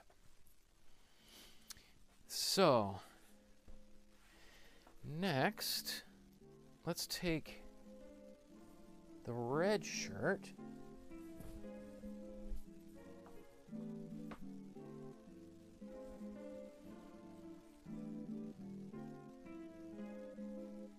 wonder if this is going to be too subtle on the red shirt. Because what I want to do now is I want to take this image and transfer it onto with the regular Mod Podge so that we see the red coming through. I wonder, though, it may work better on the gray. I know, Donna, you liked the red the most, but I think it might work a little bit nicer on the gray. Maybe just a little bit too subtle on that. So,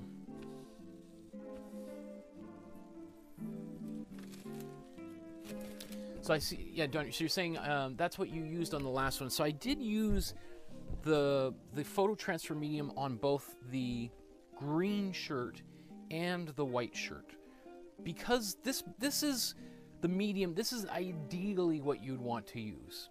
This works the best. It's the one that they made specifically for this purpose. And I've generally seen it to have some of the best results. But,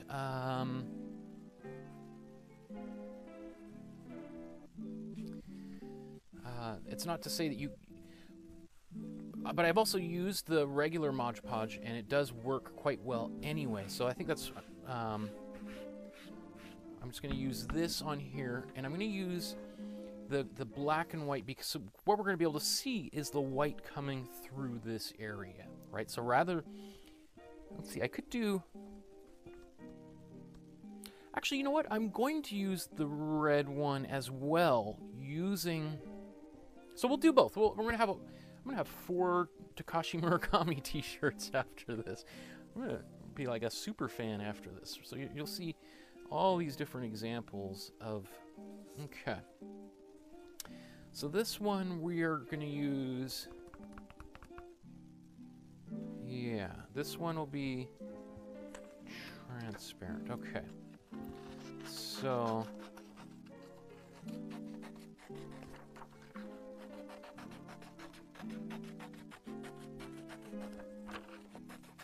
I'm just going to quickly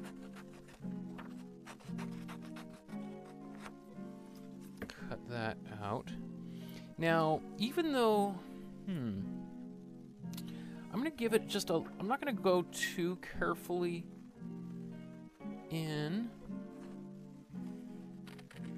But I am just going to kind of generally clean this up a little bit.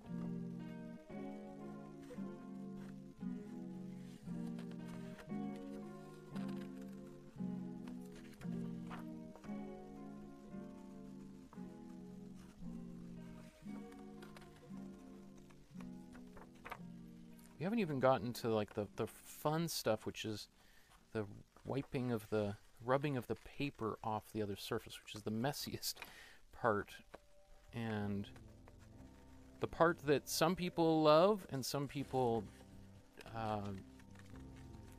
don't have the patience for. So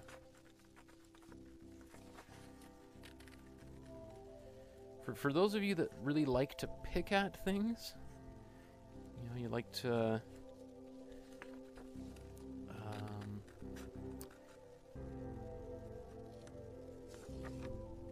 pick at labels on pop bottles or something, or constantly itching things, or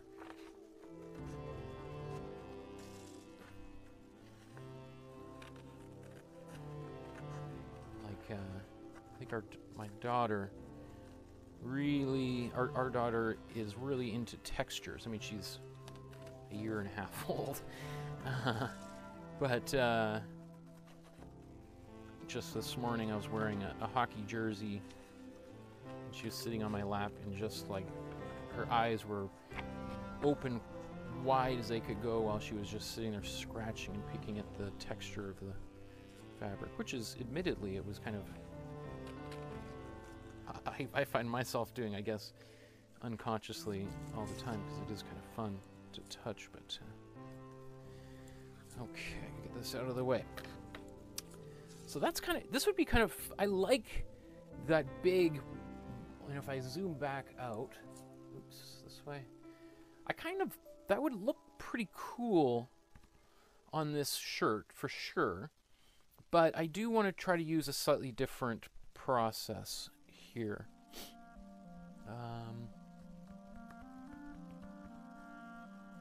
Just so you can see the difference here.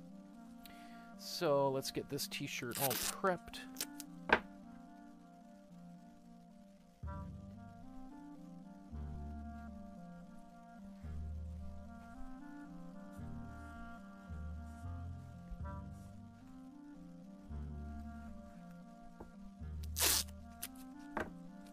Far down have I gone? 2.5. Yeah, it's about good enough for government work, eh? Okay.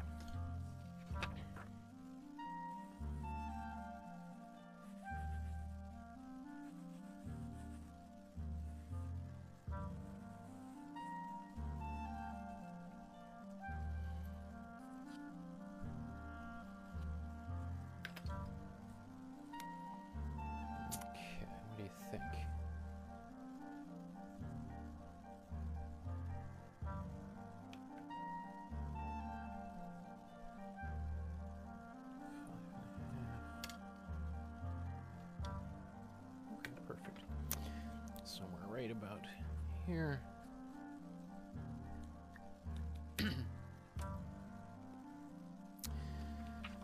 Okay.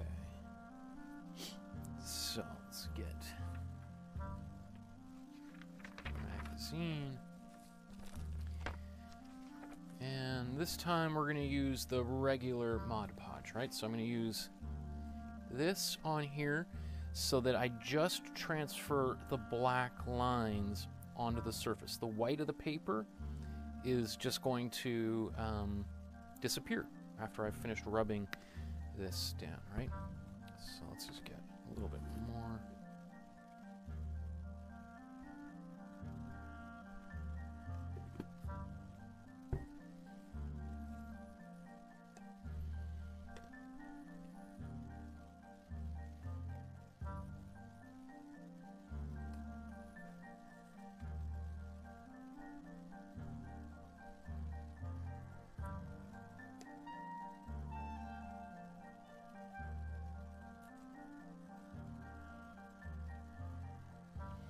I am, just before I forget, this is one of the, this is the color copy version of this, of the black and white.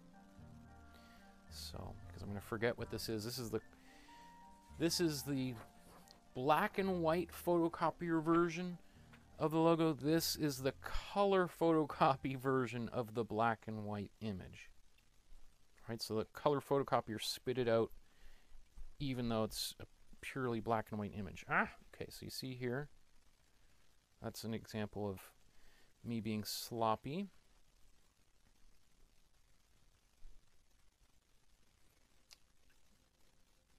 And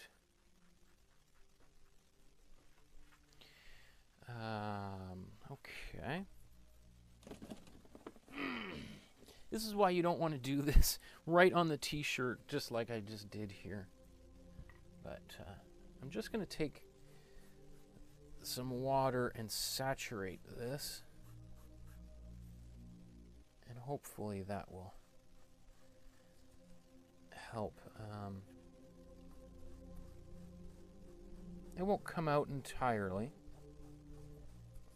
but it'll dilute it a little bit so that it won't be so. Again, what not to do featuring Michael Markowsky. Okay.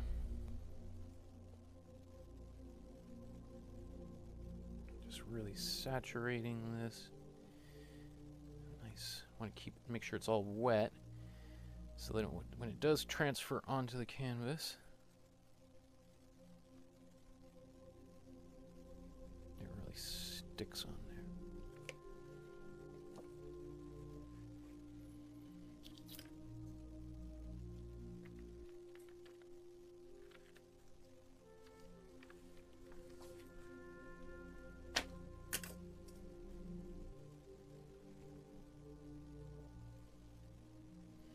So let's see where I kind of lifted it up. My thumb was there. Just want to make sure. Now I can pinch in here because I'm not really super concerned about the white areas because there's not really going to be any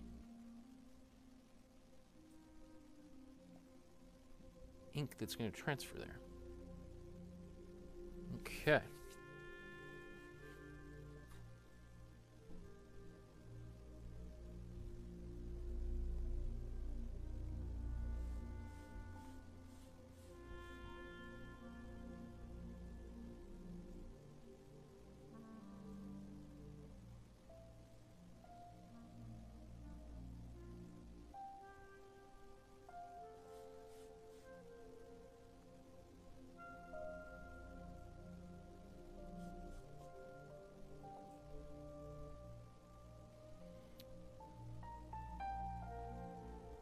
So again, the most important part is the black lines here, which are pretty close to this outside edge.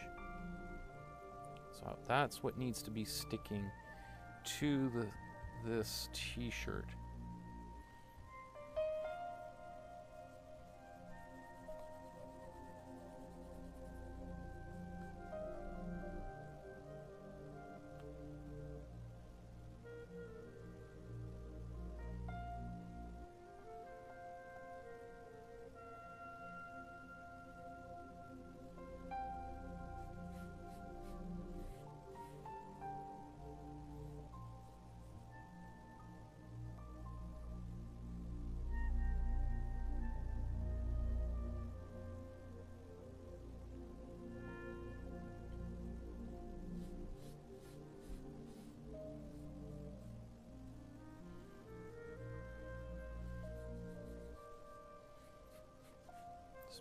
sure everything is stuck on there really well.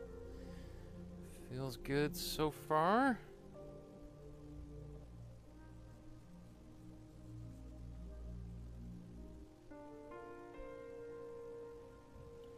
Just gonna go around these edges, make sure that everything is nicely stuck.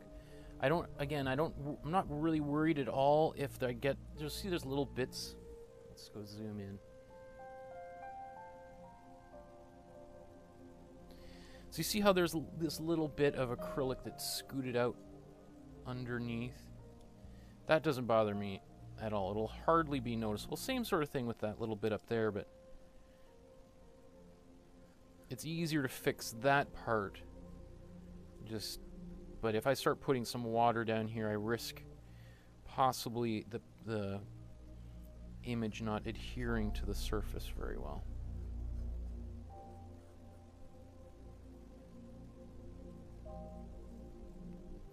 So this is going to result in a pretty subtle image.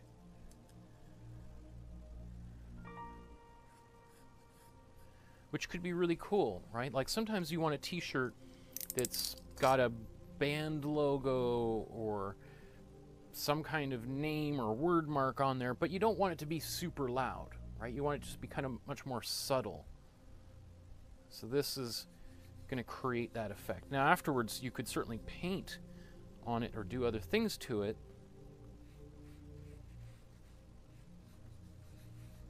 but I'm pretty excited about this one. I think, well, we'll see. Before I don't want to speak too soon, because again, with this whole process it's kind of magic.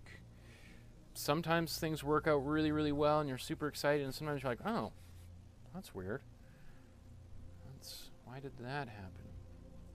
And it's the mystery of life. Okay. I also got a whole bunch, like here's these tote bags that at school they were just throwing in the garbage.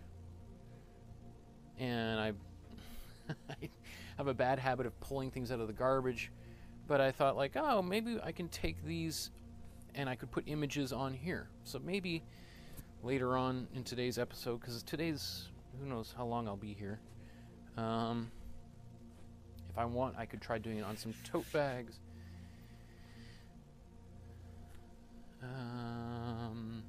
Okay. The red one. Okay. So let's prep one more here. This will be the final one that I prep, and then we'll start doing some of the rubbing on here. So this one I'm going to leave a little bit more of a white edge around the outside.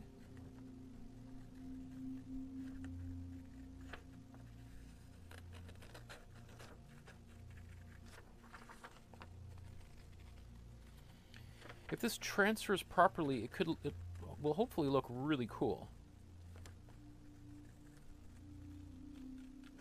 And you'll also see the difference really clearly between the two different kinds of Mod Podge. I'm actually surprised that Mod Podge doesn't make a clear photo transfer medium. And they exist. I have another brand that is way more expensive on the shelf behind me here that I didn't use for today's just because it's a little more advanced, and I'm trying to keep the supplies for this class to a minimum, and to, if I do include other things like these mediums today, to the cheapest possible. Oops.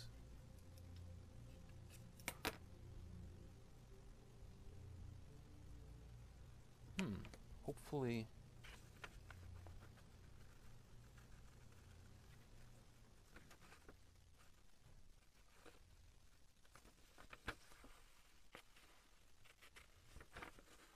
Okay.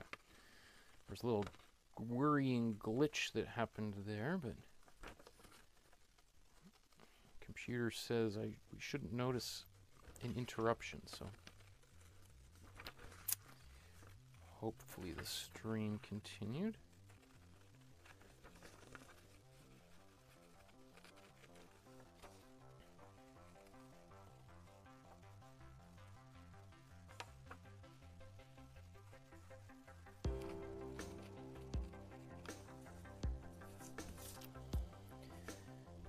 Okay.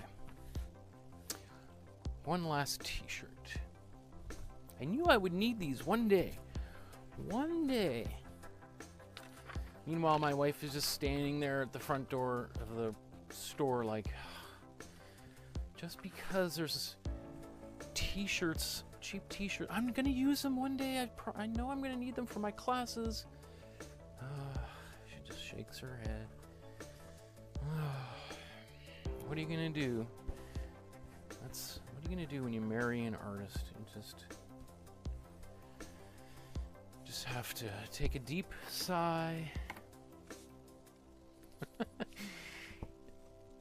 Okay, 2.5. That's good there.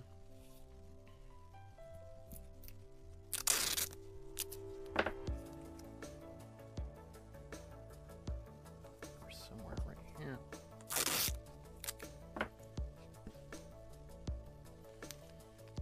Like somewhere right there. And we'll put by the way, this cardboard that I'm using, this is just the kind of the last page in like a watercolor tablet, or if you buy like a watercolor loose sheets, these books. Here, I'll show you here in a second once I get this in.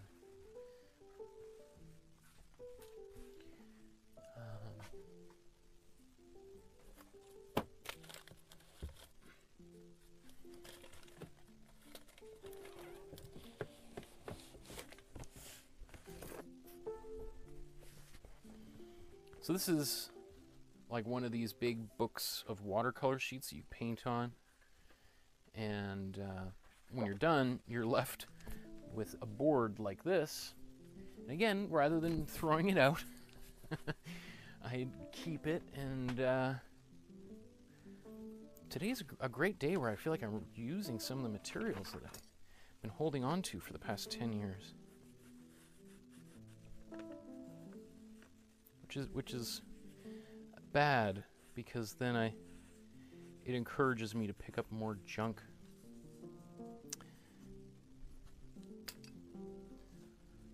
Okay. So let's try to get this t-shirt here. Oh, hi Laura. Nice to see you.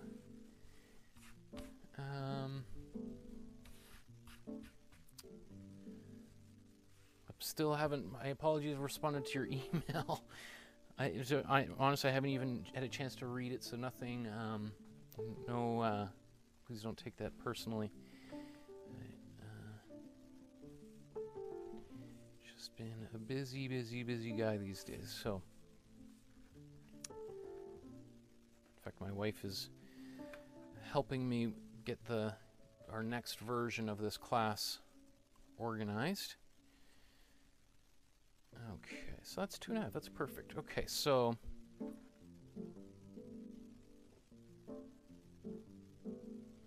again, I'm just looking to see if I can find the armpits right there. So these green lines are going to be a little bit crooked. I just have to ignore that. It's just about this being crooked or straight on, right?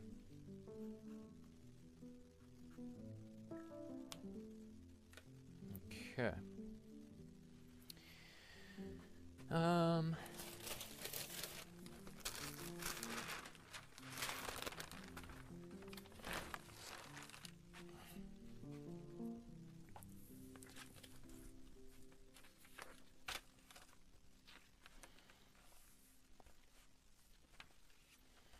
So I'm going to use the photo transfer Mod Podge again, so that you're going to be able to see the different. This one is going, so now all of the white of the paper is going to transfer. The paper's not going to be there, but the Mod Podge photo transfer medium will be. So it will look white.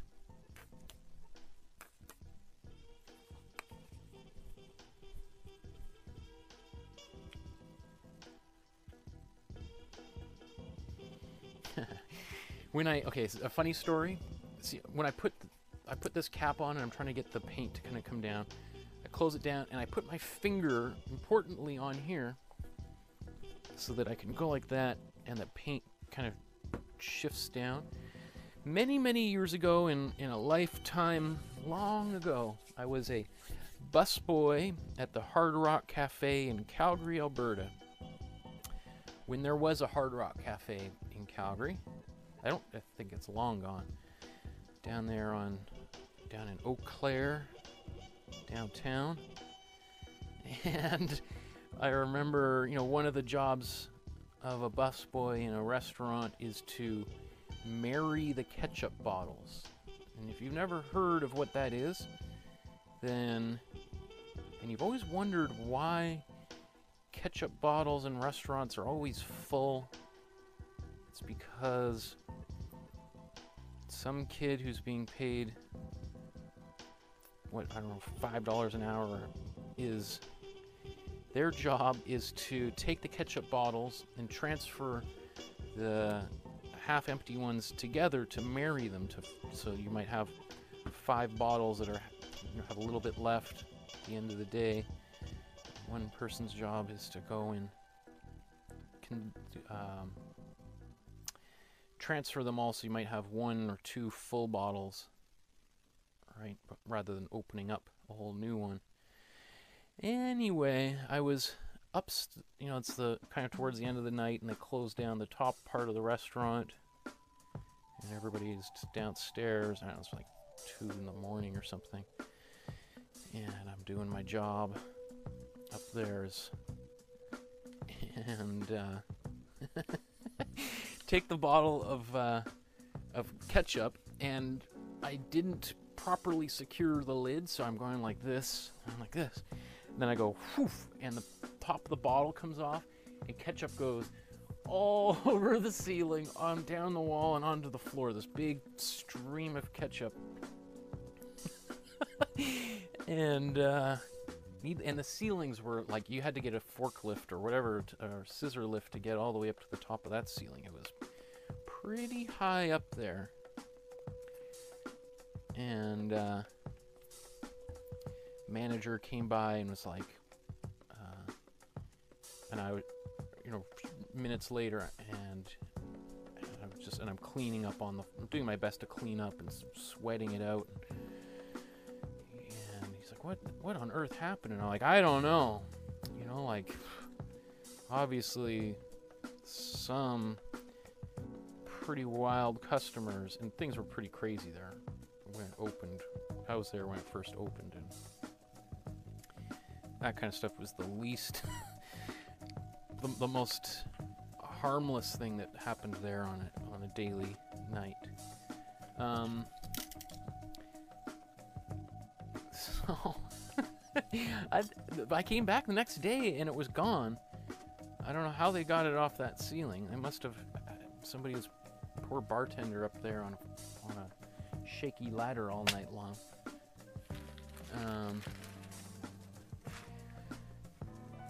Anyway, there's probably, I think that building is still there. I don't know what's in there. Maybe there's some ketchup stain in that building that no one has ever been able to explain. There you go. Now the word is out. I'm sure I'll get rounded up and thrown in ketchup jail. Okay, so I'm just going to put a little bit of medium there. How does this?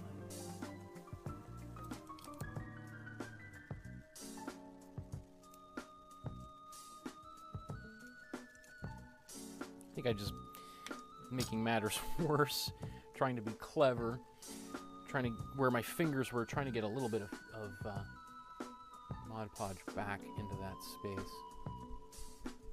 Okay.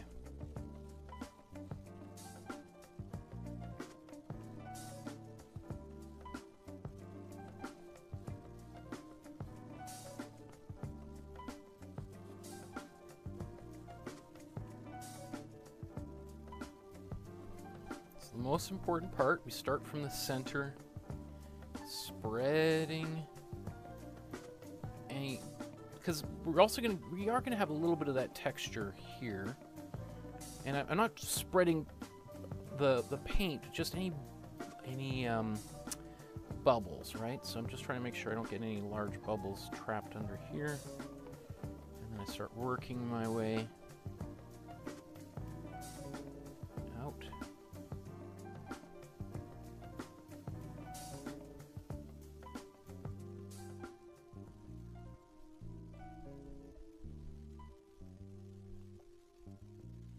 Remember this, wherever, if I get any of this outside the lines, it's going to be white, right? There's basically like white paint underneath here.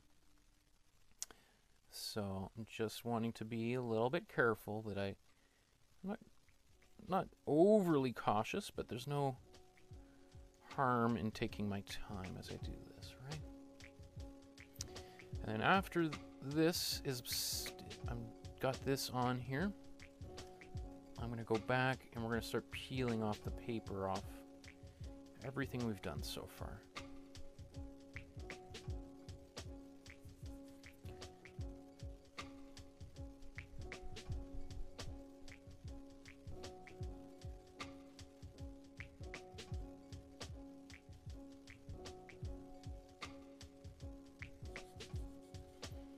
So I'm actually really excited about all of the t-shirts I've done so far. I'm really interested to see how well everything transferred.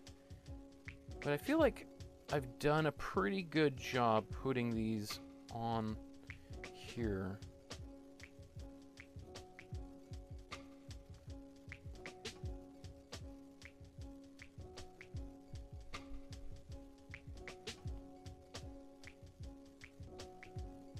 Okay. Just gonna take a look. Right, surprising, like once you get down there and you can see where some of these areas are lifting. It does a pretty good job of wanting to stick to the t-shirt. I find it actually, the photo transfer medium sticks to the fabric a little bit quicker than the regular Mod Podge, which is not surprising considering this is, at least it claims to be specially made for doing what we're doing right now. I sometimes just wonder if it's just the same material, just in a different package, but it does seem to work a little bit better. It's probably just an extra spoonful of some chemical.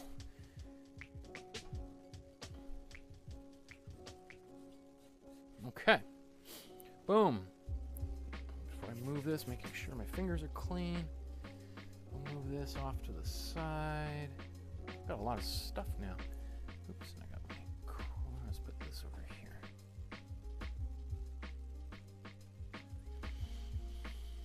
Okay. These look good. Well, that's still a little wet underneath there. That's surprising. I'm gonna blast these with the dryer.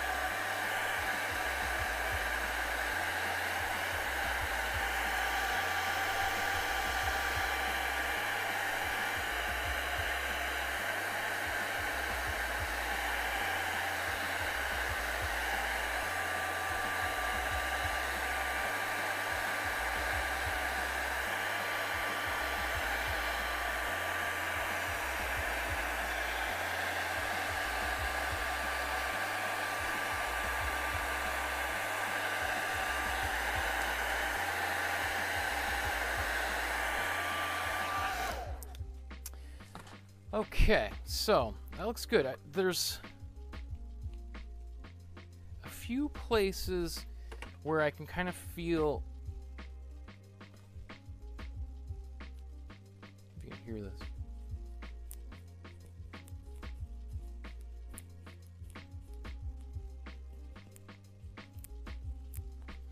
I don't know if you can hear that at all. It's super subtle, but that tells me that there's a bit of an air bubble in here, which makes me concerned that there's going to be a big gap in the image and that we won't have anything transferred there. So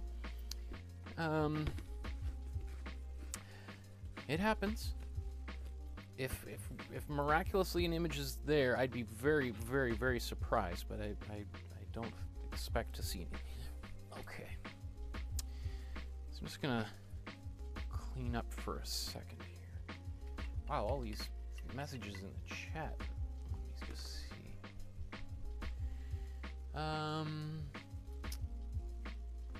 Ooh, Laura's neck nerves are pinching my right two figures, but it's getting better day by day. Oh my goodness, I hope you feel better, Laura. Irene says, we'll finish up supper time here. Catch you all later. Have a great weekend. Deborah says, hi, Laura. Better late than never. It's a good class. So glad you can make it. Laura, balloons and thumbs and more balloons and hearts. I love you. Michael, you're working hard to teach us and always missing the best time to take the bath for your daughter. You are so down to earth. Deborah says, Laura and Donna, I had my second shingles vaccine yesterday and have been suffering from muscle aches and chills. Could not miss this class or miss you folks. I could only watch tonight, though. Oh. Well, Deborah, I hope you that pain goes away. That's shingles. I've never had shingles, but I've known many people who had, and from everything I know, it's super painful. Yikes. Okay. So, here's a bucket of water that I've got prepped, and just gonna do a quick little tidy around here. Okay, so the next part, this again is, depending on who you ask, the most fun or the most frustrating, boring part of doing this whole process. I've got a bucket of water, I got a sponge, I got my fingers, which I'm going to use for a bunch of rubbing, and I'm going to get some rags out as well.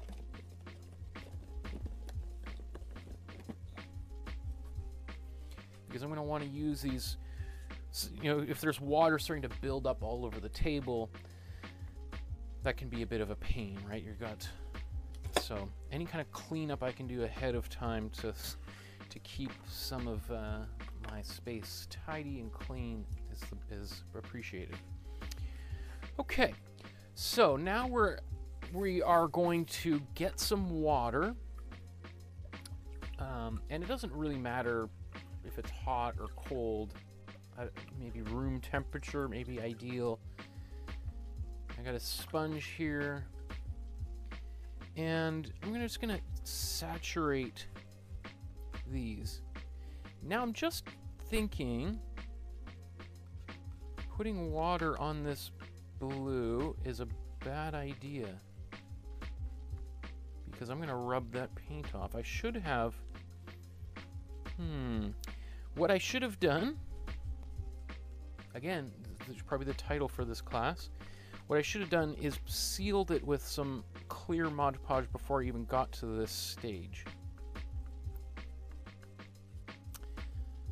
Which I have done in the past when I've taught this class, and I just had a brain fart, I guess. Okay, so you can see as I got them wet, now the image is reappearing back onto the other side. And then all I gotta do is, let's just zoom even closer into here. And I've got another viewpoint here. Let's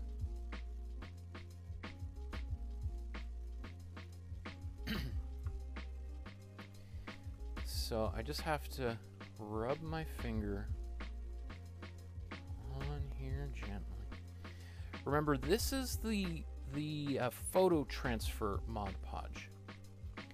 This is this material, right? So this is the material that is made specifically for transferring images, doing exactly what we're doing right now.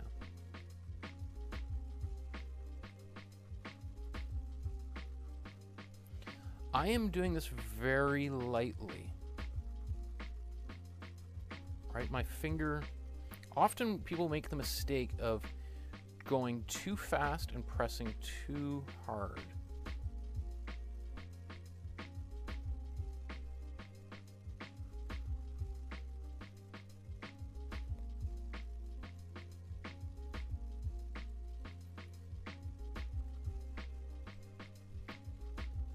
And if you go too fast, what ends up happening is sometimes you rub away the ink on the canvas here.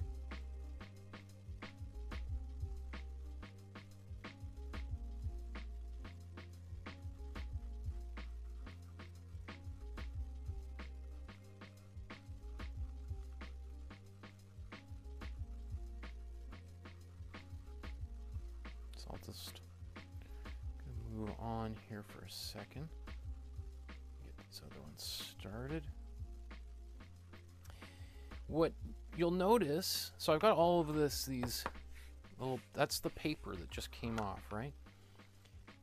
Is I'll let this dry, and as it dries, you'll notice it sometimes goes a little bit foggy again. Right, so these nice dark black lines, they disappear, and like, what's going on? What's happening? It's just because that means is there's still some paper on top there that just needs to be rubbed away. So just keep your eye on that top one as I do this here. Some people prefer to use a rag, like a cloth, and wipe as opposed to your fingertip. I would recommend your fingertip if you can do it, because your fingertip is just way more sensitive. Like you can feel when you're kind of going a little bit too hard onto the surface and starting to take the ink away. You know, once you kind of get the hang of it, you could certainly use a rag, I guess, or a sponge.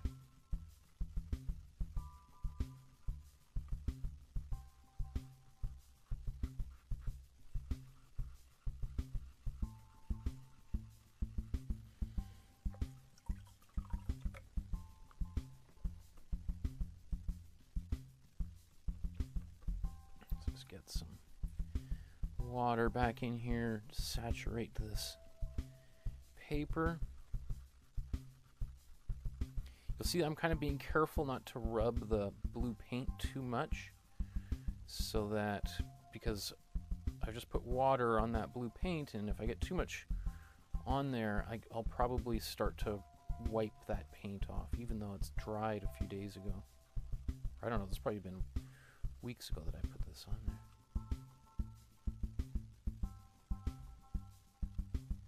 So this is that area that I said was, I thought that there was a big air bubble under. It's working okay, but I'm a little suspicious right there. We will see.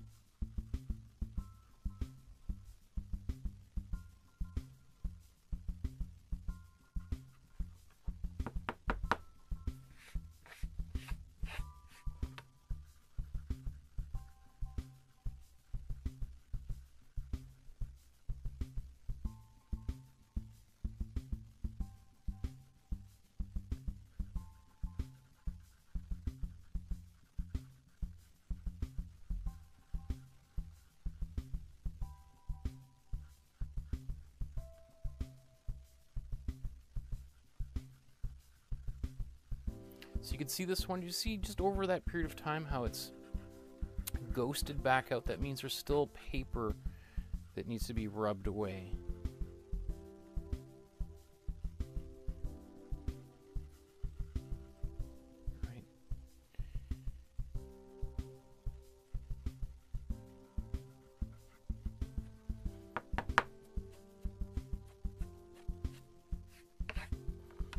So what has happened here is the medium is basically bonded to the ink on the paper, and so the ink from the photocopier or the printer has lifted off, or is lifting off the paper as we rub it away, leaving only the ink and the Mod Podge stuck to the surface of this canvas.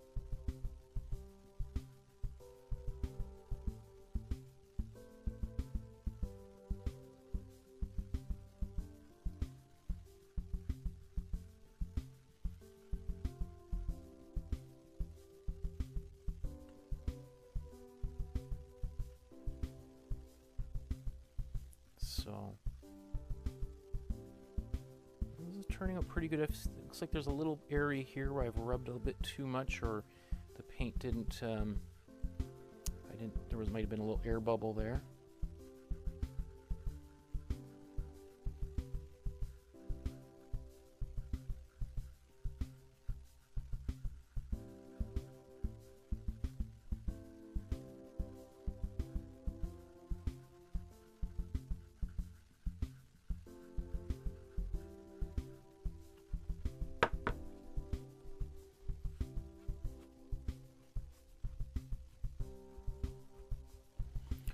If you find all these little things kind of drive you nuts, if you just let the painting dry, they wipe off really easily. Right? They'll just be like little crumbs, or like when you use an eraser. That's when they dry, they don't stick to the canvas anymore.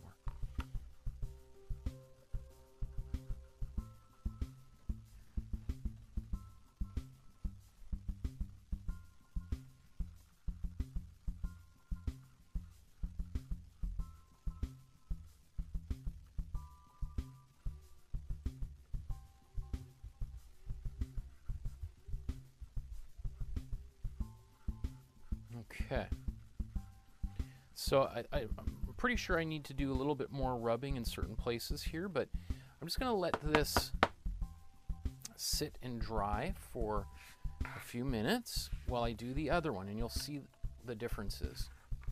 All right, so this one was done with this Mod Podge, right? The matte medium, just the regular Mod Podge, the most easily affordable, available form. Actually, I think the gloss one is a little bit more expensive, or is cheaper, but you know what I mean.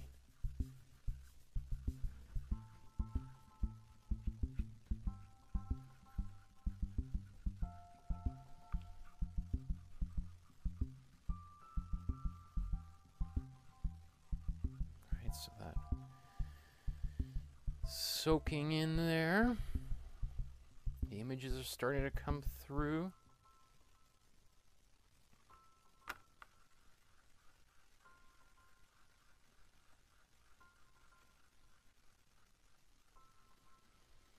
You really want to let the paper, the water do its thing. You don't so I'm just gently rubbing on here, because that's another mistake people often make, is that they put water on there and they immediately just start really grinding away trying to get that image off, and the paper's just not wet enough, and you're tearing the paper, and with it, it's pulling the ink away as well.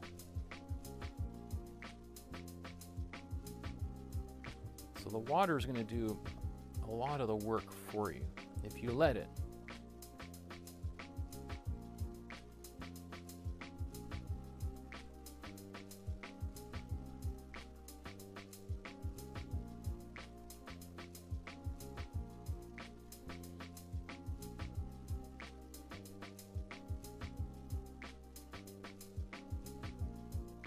Just anecdotally, what I think is odd about this is I do feel like the paper on the previous one that I used, the Mod Podge transfer medium, I feel like the paper came away easier.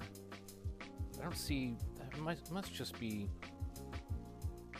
perception, because can't see how the medium would affect the paper in any way, but who knows?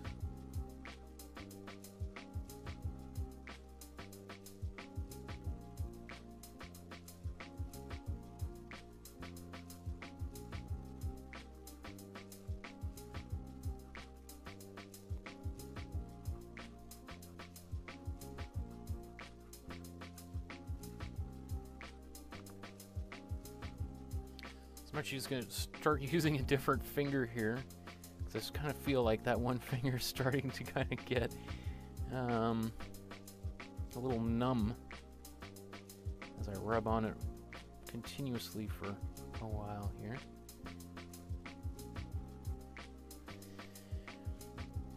So this is why you really want the material, the Mod Podge, to be as dry as humanly possible before you start rubbing the paint or the paper away. Because if the Mod Podge is still wet, then you're just sort of reawakening the Mod Podge, and then nothing is going to be sticking to the surface, right? So it's really important the Mod Podge has an opportunity to cure as completely as possible. That's why, I mean, I think they recommend waiting 24 hours or 2 hours, or I can't remember what it says on the... I'm sure if I read the instructions, I would know. But what fun is it to do anything with having read the instructions, right?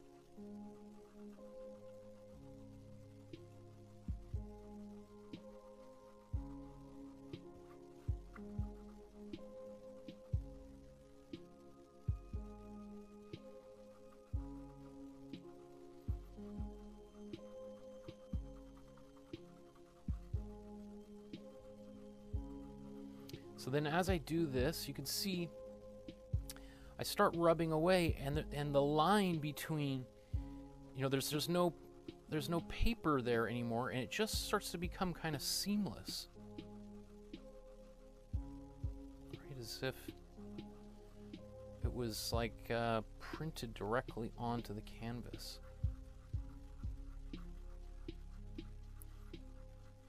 And if you remember the Vermeer painting that I was working on last week, and I showed earlier this episode, and I spent some time trying to put various different layers of Mod Podge over there just to get rid of that edge.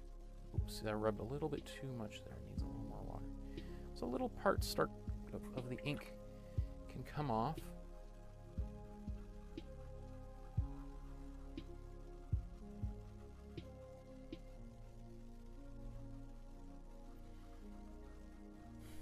So this is like pretty meditative kind of actions here. And I know there's some of you that look at this and are just like, oh my goodness, there's no way you're going to catch me rubbing a canvas for like an hour or 20 minutes or whatever. Like, just don't have the patience for that. Versus, I also know that there's other people who look at this and think like, huh, that's kind of cool. I could do this, sit down, put my favorite TV show, or The Bachelor, or Dr. Phil on, and just have this kind of running in the background, put your favorite podcast on, and you can do this, and it's...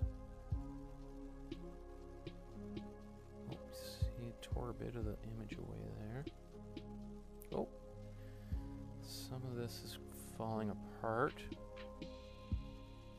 So I think that's a little bit because some of it hasn't fully dried under there. Now obviously I can, once it's there, I can paint over it. I can cover it with other materials. I could collage things on top of it.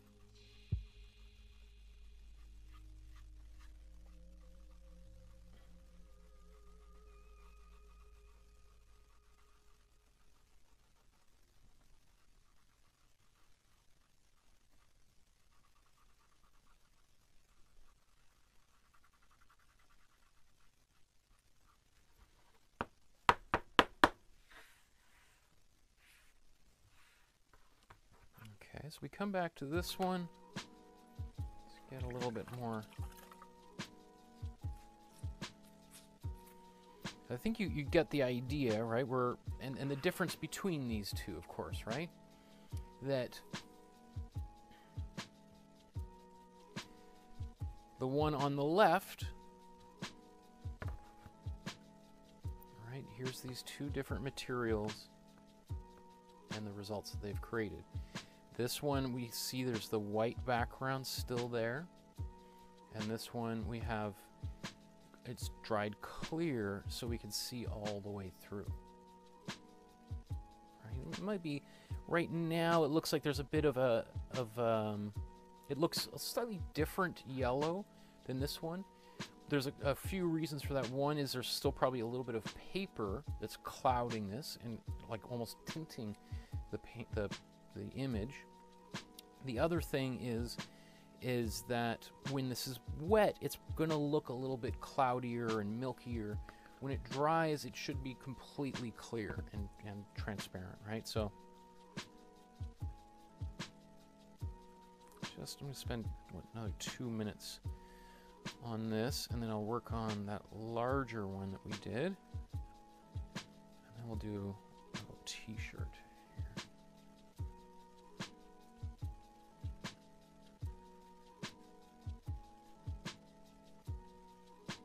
So I'm actually surprised. This is the one, remember I said there was a little bit of I could hear that happening. I was convinced that that was the paper that was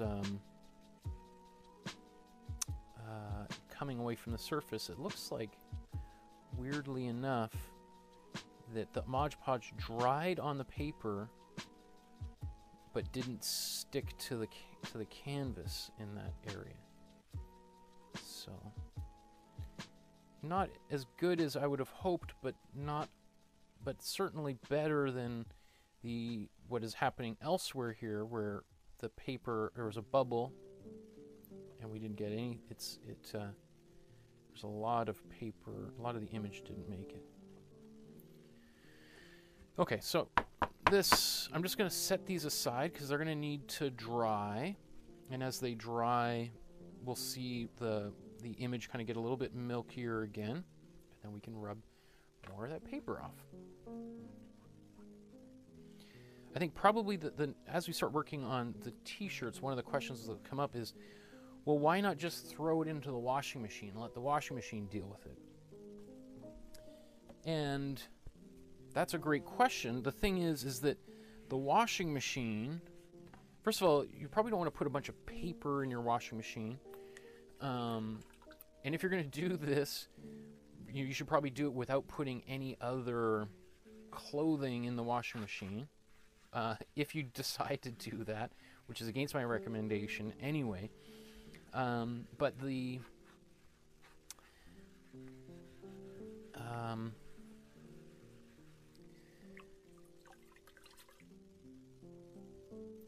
washing machine is not as subtle with the way it's going to remove the paper as we are being, right?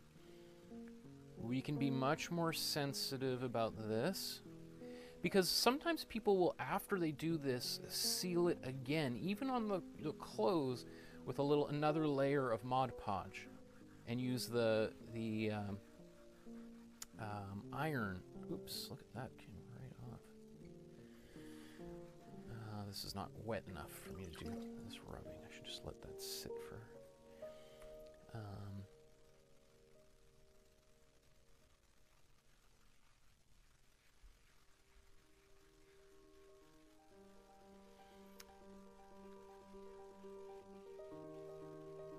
Yeah, like a washing machine's job is to get the clothes as clean as possible, as quickly as possible.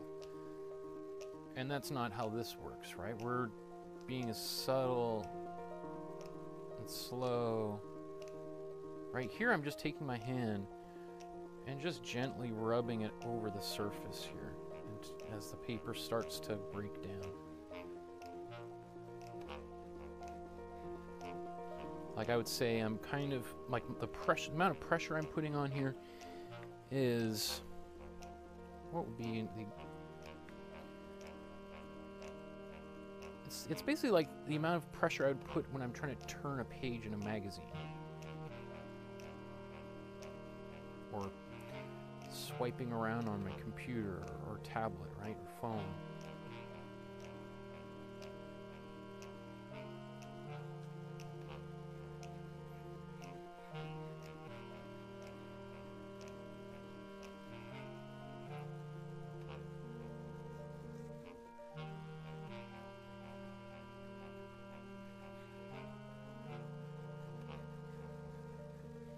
Like it's usually, once you just find a time, like all of a sudden right now the paper just finally starts to fall apart and then a bunch of pieces just start crumbling off.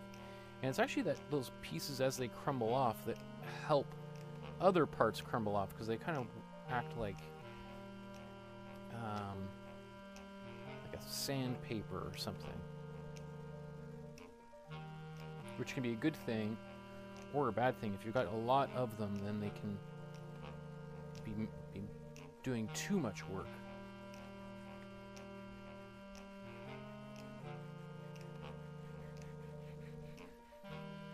Let's just try using the sponge on here.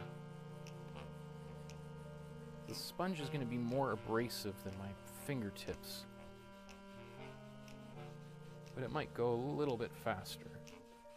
Just have to be kind of a little bit gentle. Oops. See? Yeah, I'm going... See, and that's still wet, right? That... I should have blasted this with the... Ah! See, there's another gap. I should have put the hot air on this before I did this. But, you know, if the purpose is just to transfer an image which you're going to paint over afterwards, which would have been my goal for this painting, then it doesn't really matter if little areas have gone, because I can just paint those things in with black anyway.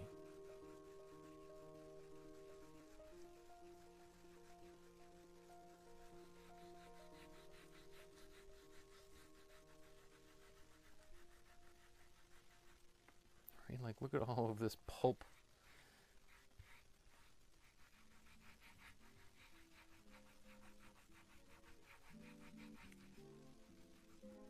Alright, so that's a big mess there. That's a big fail. But what not to do? Donna says I'm falling asleep watching you. I was thinking to myself, I should just be exporting some of these videos as like ASMR, which is this whole genre of videos where people are like whispering quietly into the microphone, and doing these, because there's a whole group of people that really like very, very quiet videos. And, I can, might as well make an ASMR series here. What does that stand for? Audio something, I think, or sound, or autos, I don't know, this.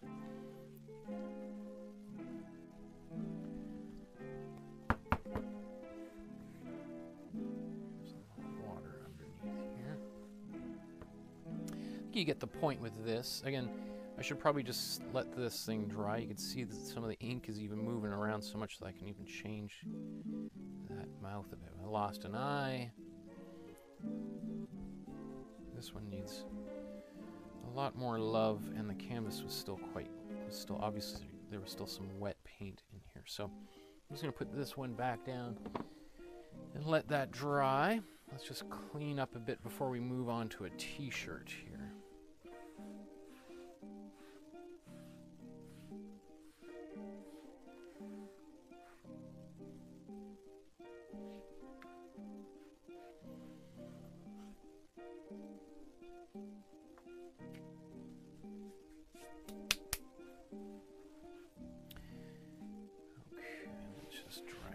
this off.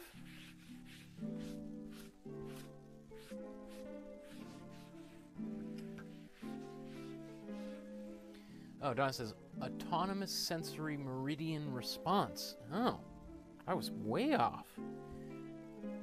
I thought A would be audio, S would be sound, obviously, but there you go.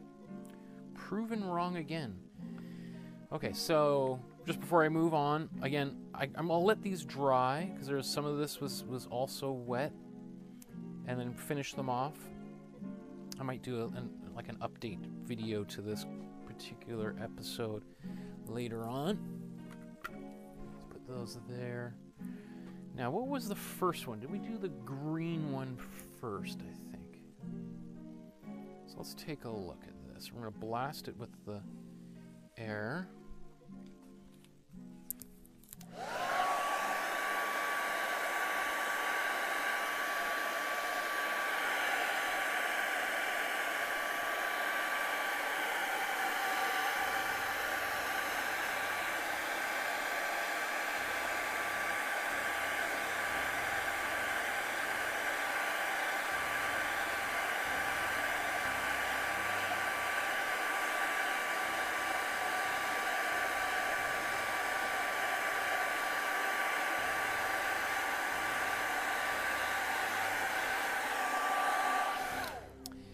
Okay, the other thing, now what I'm going to do is I'm actually going to lift the shirt and then blast some air inside. Now, I've got my hands, they're a little bit dirty.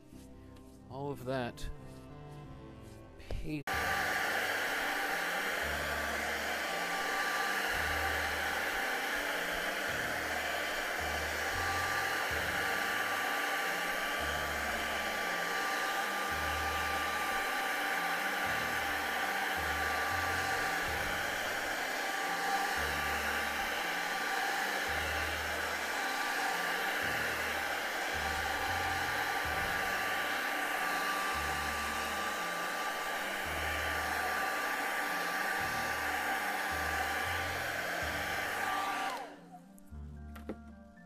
Okay.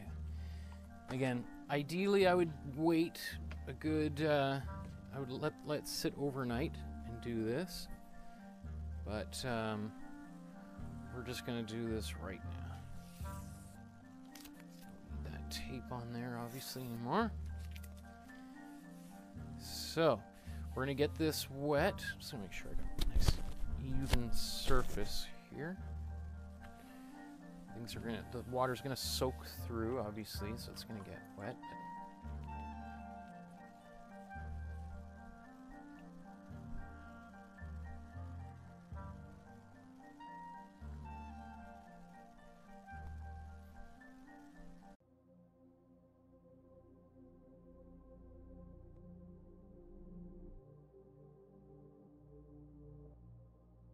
Rubbing is just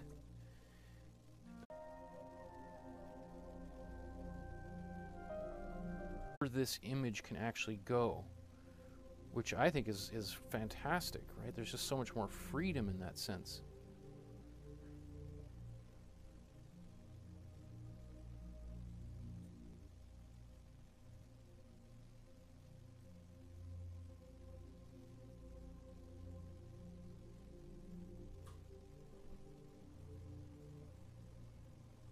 Band and people are just sitting around anyway, sitting in the back of a van, which I've gone across the country a few times in a van with a band, and you got a lot of free time. Canada's a big country, and some of those, you know, between Calgary and here real quick.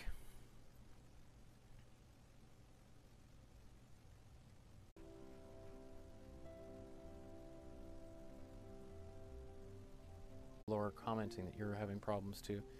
I think it's either YouTube of the black, it's kind of hard to see, but this little white edge right here. Ah! Look at that. So all this stuff I can shake all that off. Okay, so this is a good example why you want that cardboard in there. I pull it out to see how it's wet and some of it's stuck. That would have stuck to the back side.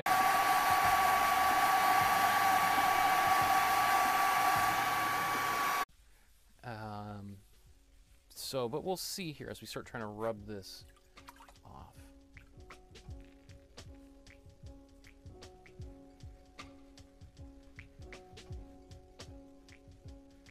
Let's soak in.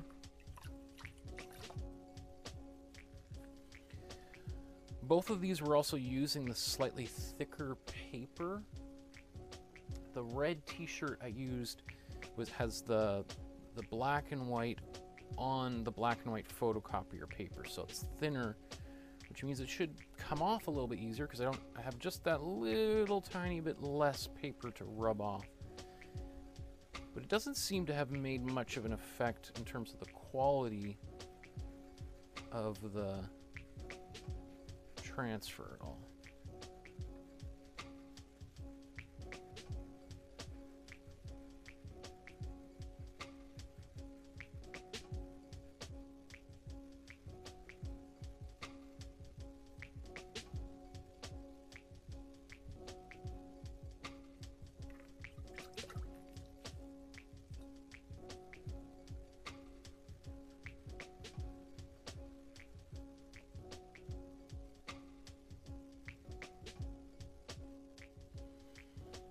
So I think what I'm going to do here is I'm going to do this one t-shirt now, and we'll get as far as I can on it. And then I think this weekend I'll film another episode where I kind of just show, I'll put them also, I'll maybe put them all in the wash as well.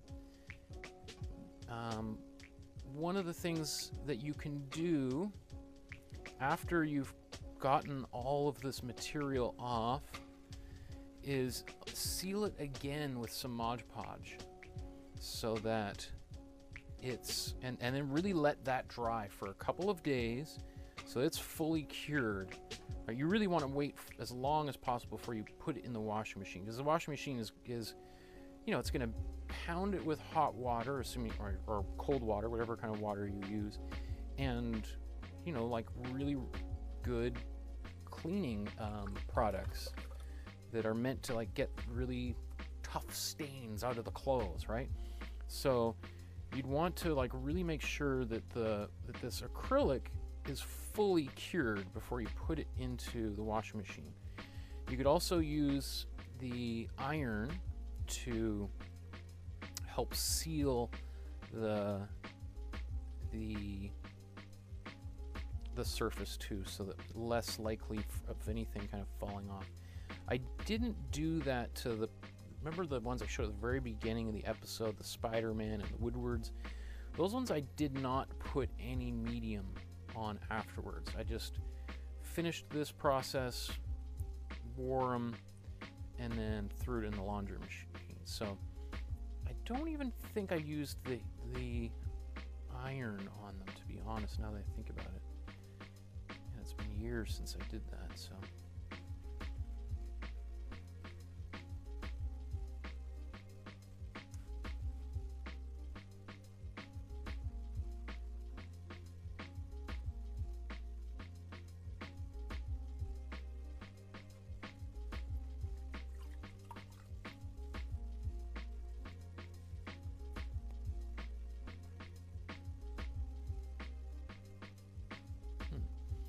What are you saying? Kind of quit the video and joined again, and it seems to be working fine again.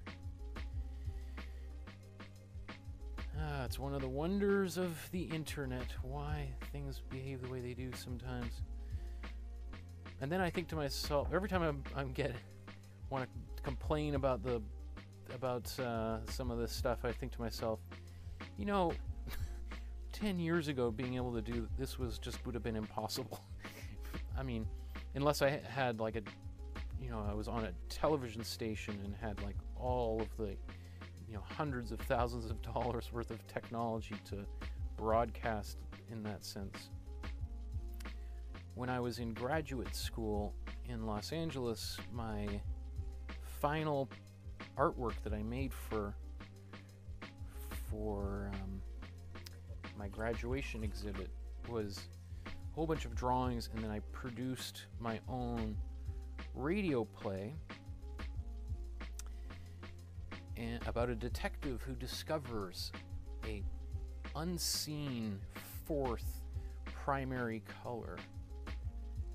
And I built my own pirate radio station. I had to buy all this technology and so that it could be broadcasting around the neighborhood.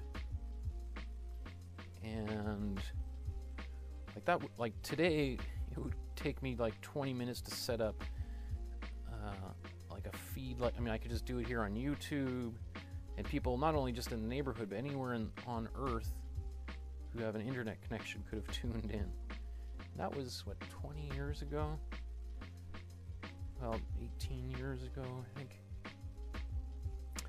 How times have changed. These things are so much more accessible to us than they've ever been before, which is super exciting. The fact that you guys can be watching me sitting here doing this mundane activity for, you know, no matter where you are on Earth, it just blows my mind.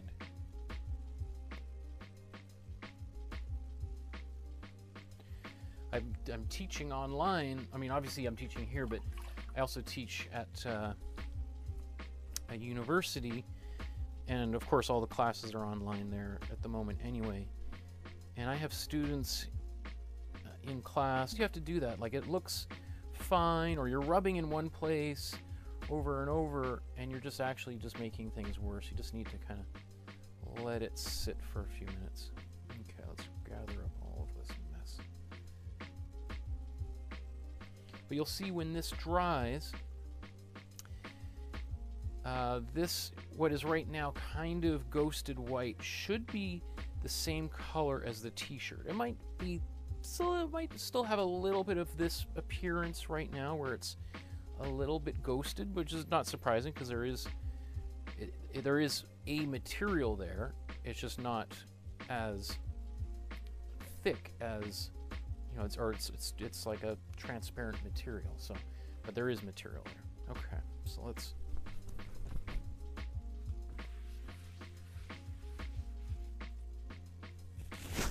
That's the other side. And there might be I'm not too concerned about any medium seeping through here and altering this color. I could have kept that cardboard inside there, but whatever's in there, I'm sure, hopefully should have been dry enough by this point, right? So we have that.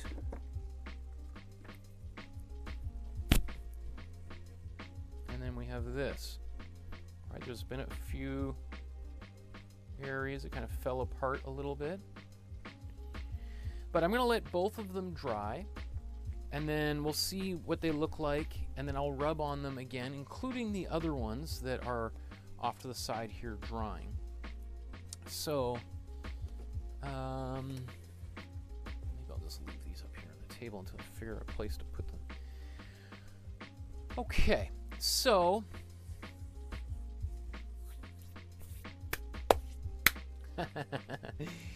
yeah, Donna was trying to FaceTime with her granddaughter and just telling her we couldn't do this before she was born. Yeah, I mean, just being able to. Do you remember how expensive phone bills used to be? Oh my goodness, don't get me started. I remember once, 20 years ago, when I was in school in Los Angeles, had a long distance girlfriend or relationship with a girl who lived back in Calgary. I'm talking like hundreds of dollars a month in phone bills. Oh. Anyway, so we're lucky to be living.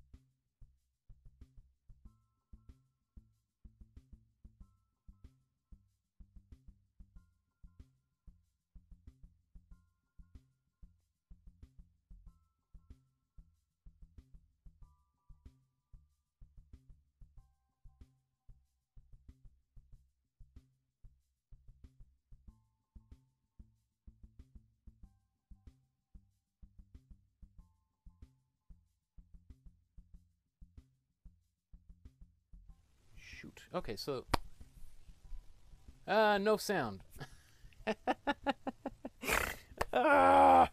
Okay. So what I was just saying was, let me see, making sure that's on. Okay. What, buddy? And we will see you in a couple of days. We'll see you on the weekend. Enjoy the rest of your evening, and we'll talk to you soon. Bye-bye, everybody.